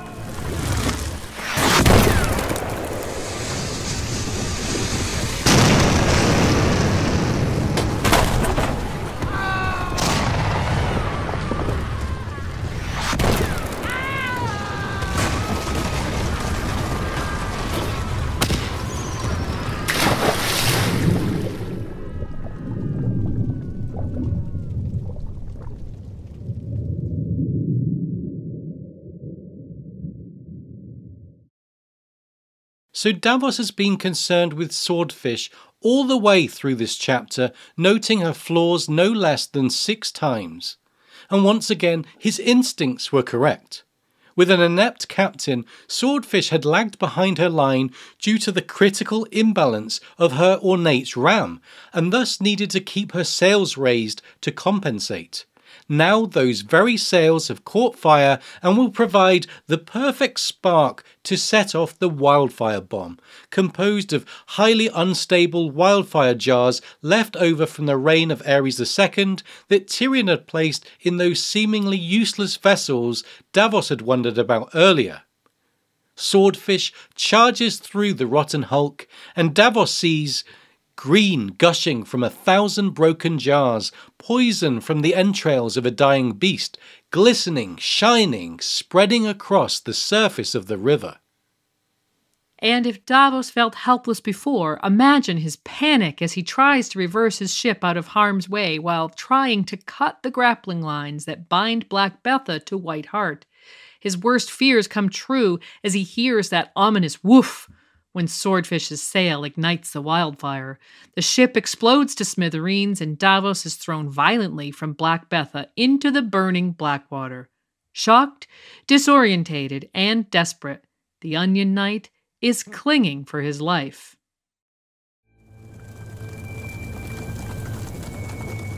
Swordfish and the hulk were gone. Blackened bodies were floating downstream beside him, and choking men clinging to bits of smoking wood. 50 feet high, a swirling demon of green flame danced upon the river. It had a dozen hands, in each a whip, and whatever they touched burst into fire. He saw Black Betha burning, and White Hart and Loyal Man to either side. Piety, Cat, Courageous, Scepter, Red Raven, Harridan, Faithful, Fury, they had all gone up. Kingslander and Godsgrace as well. The demon was eating his own. Lord Valyrian's shining pride of Driftmark was trying to turn, but the demon ran a lazy green finger across her silvery oars, and they flared up like so many tapers. For an instant, she seemed to be stroking the river with 2 banks of long, bright torches.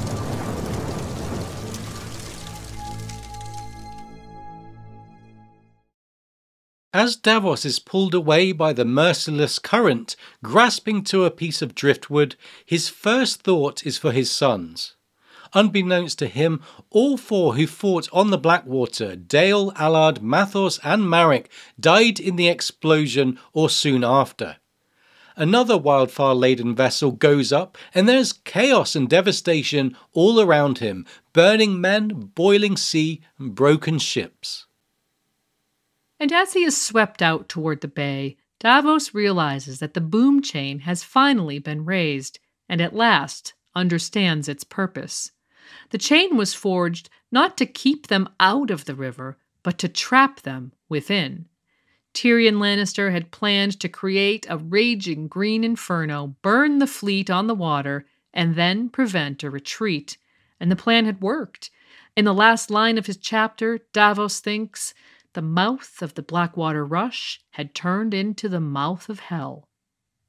Given the entire starboard wing of Stannis' fleet was destroyed, and that Sir Imry very likely considered the 3 Sunglass ships disposable, we're left to wonder what Davos, Dale, Allard and Mathos were all doing bunched together beside those disposable ships. Davos's sons believed it was a place of honour, but he understood it was a place of peril. Could the truth be that this was a place of contempt? It's made plain that Sir Imry and other High Lords in Stannis' faction frown upon the low-born Onion Knight and resent him for climbing the social ladder from smuggler to knight. Could it be that High Captain Florent saw the Seaworths as just as disposable as those sunglass ships? Would he have placed a family of his high-born fellow lords in the same position? As the mouth of hell swallows 4 of Davos's sons, we are left to wonder. And so, with much of his fleet now ablaze, and nearly all of Joffrey's, it's seeming like less of a sure thing for Stannis Baratheon. But a number of the Mirror ships and a good part of the front line had escaped the Inferno, and Stannis still had 20,000 men on the south bank of the river. If only they had a bridge. When we return for part 2 of this analysis, we'll cover what happens next for Stannis and Tyrion as the battle continues to rage, and we'll take a close look at the mood inside the city, specifically in the Queen's ballroom of Maegor's Holdfast. Until then, we'll leave you with the scene upon the Blackwater as Tyrion views it from the walls above the Mudgate of King's Landing.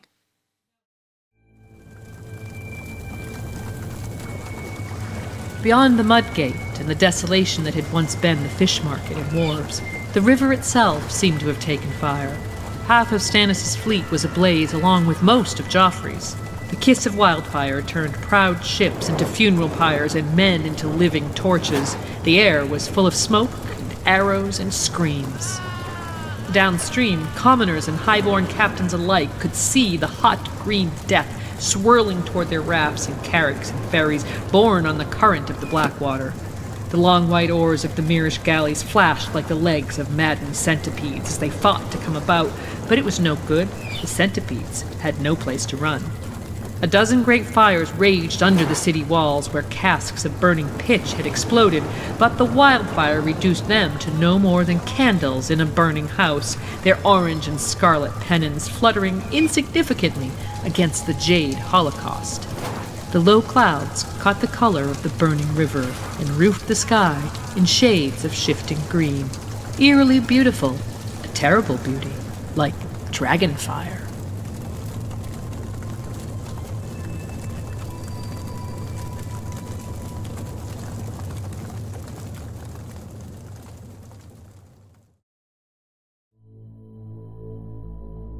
Thanks so much for joining us for part 1 of our analysis of the epic Battle of the Blackwater.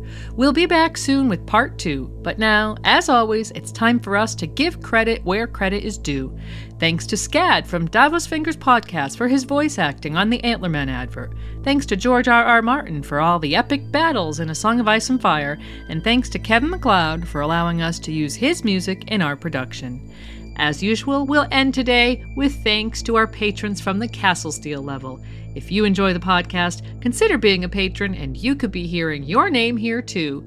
Heartfelt thanks to AJ, Aegon the Sixth, Alex, Allie B, Allie C, Amber, Oakenfist, Arshia, Brand the Builder, Brian, Camille, Casey, Charitable Rereadings, Chris, Christian, Maddie and Jessica, Sir Clint the Andal, Sir Duncan Cole, Convenience or Death, Sir Archibald Cadogan, Dimitri B, Dennis, Esme, Liza, Emily of the Eyrie, Ezra, Felix, Sir Gladworth, Greg, History of Westeros, Archmaester Kobe of the Higher Mysteries, Brendan Beefish, Goldie Juke, Jim McGeehan, Winter's King, John Aris, Rider of the Ice Dragon, Sonarion, the White Storm, Julie Beth Tarth, Judson, Archmaester June, Healer of the Lesser Poxes, Katie, Lady Kelly, Mistress of the Old Bay of Crabs, Mathos of House Baratheon of Dragonstone, armed with the Valyrian sword Malice, Tree Girl, Sir Galahoo of What, Lena Snow, known as the Twilight Star, Lemba, Lemmy B, Nessie the Questing Beast, Monaro Geek TV, Maria, Margareta, and our cohort of Matts, Matt A, Matt C, Matt K, Matt L, as well as Lady Beatrix of House Grey, Maester Mary, Michael M, Anime Lover Nicole, Nimble Nick One Iric, Patrick, Peter Pebble, PJ, Philip, Paul B, Paul H, Richard, Sam, Sarah, Sir Daniel the Sneaky Russian, Sir Swift the Peppered Knight from the House of Black and Grey, Shari, Cern, Terry, Sir Terence, Knight of the Cedars, Theo, the Cannibal of Casterly Rock, Hayma Helminth, the Sellsword Sentinel, Valen Valentine, Maiden of the Black Frost, Virginie, Quarren Halfhand, and Yvonne. As always, let us know if I've pronounced any of your names wrong, if you have a nickname you'd prefer to use, or if you feel we've left anything out. Visit RadioWesteros.com for quick access to all our podcasts. You can also find a link to our Patreon campaign, donate via PayPal or Ko-fi, and comment on our content there. Or find us on YouTube, Apple Podcasts, Spotify, or wherever you find your podcasts. And of course, you can connect with us via Twitter, Facebook, Instagram, or email.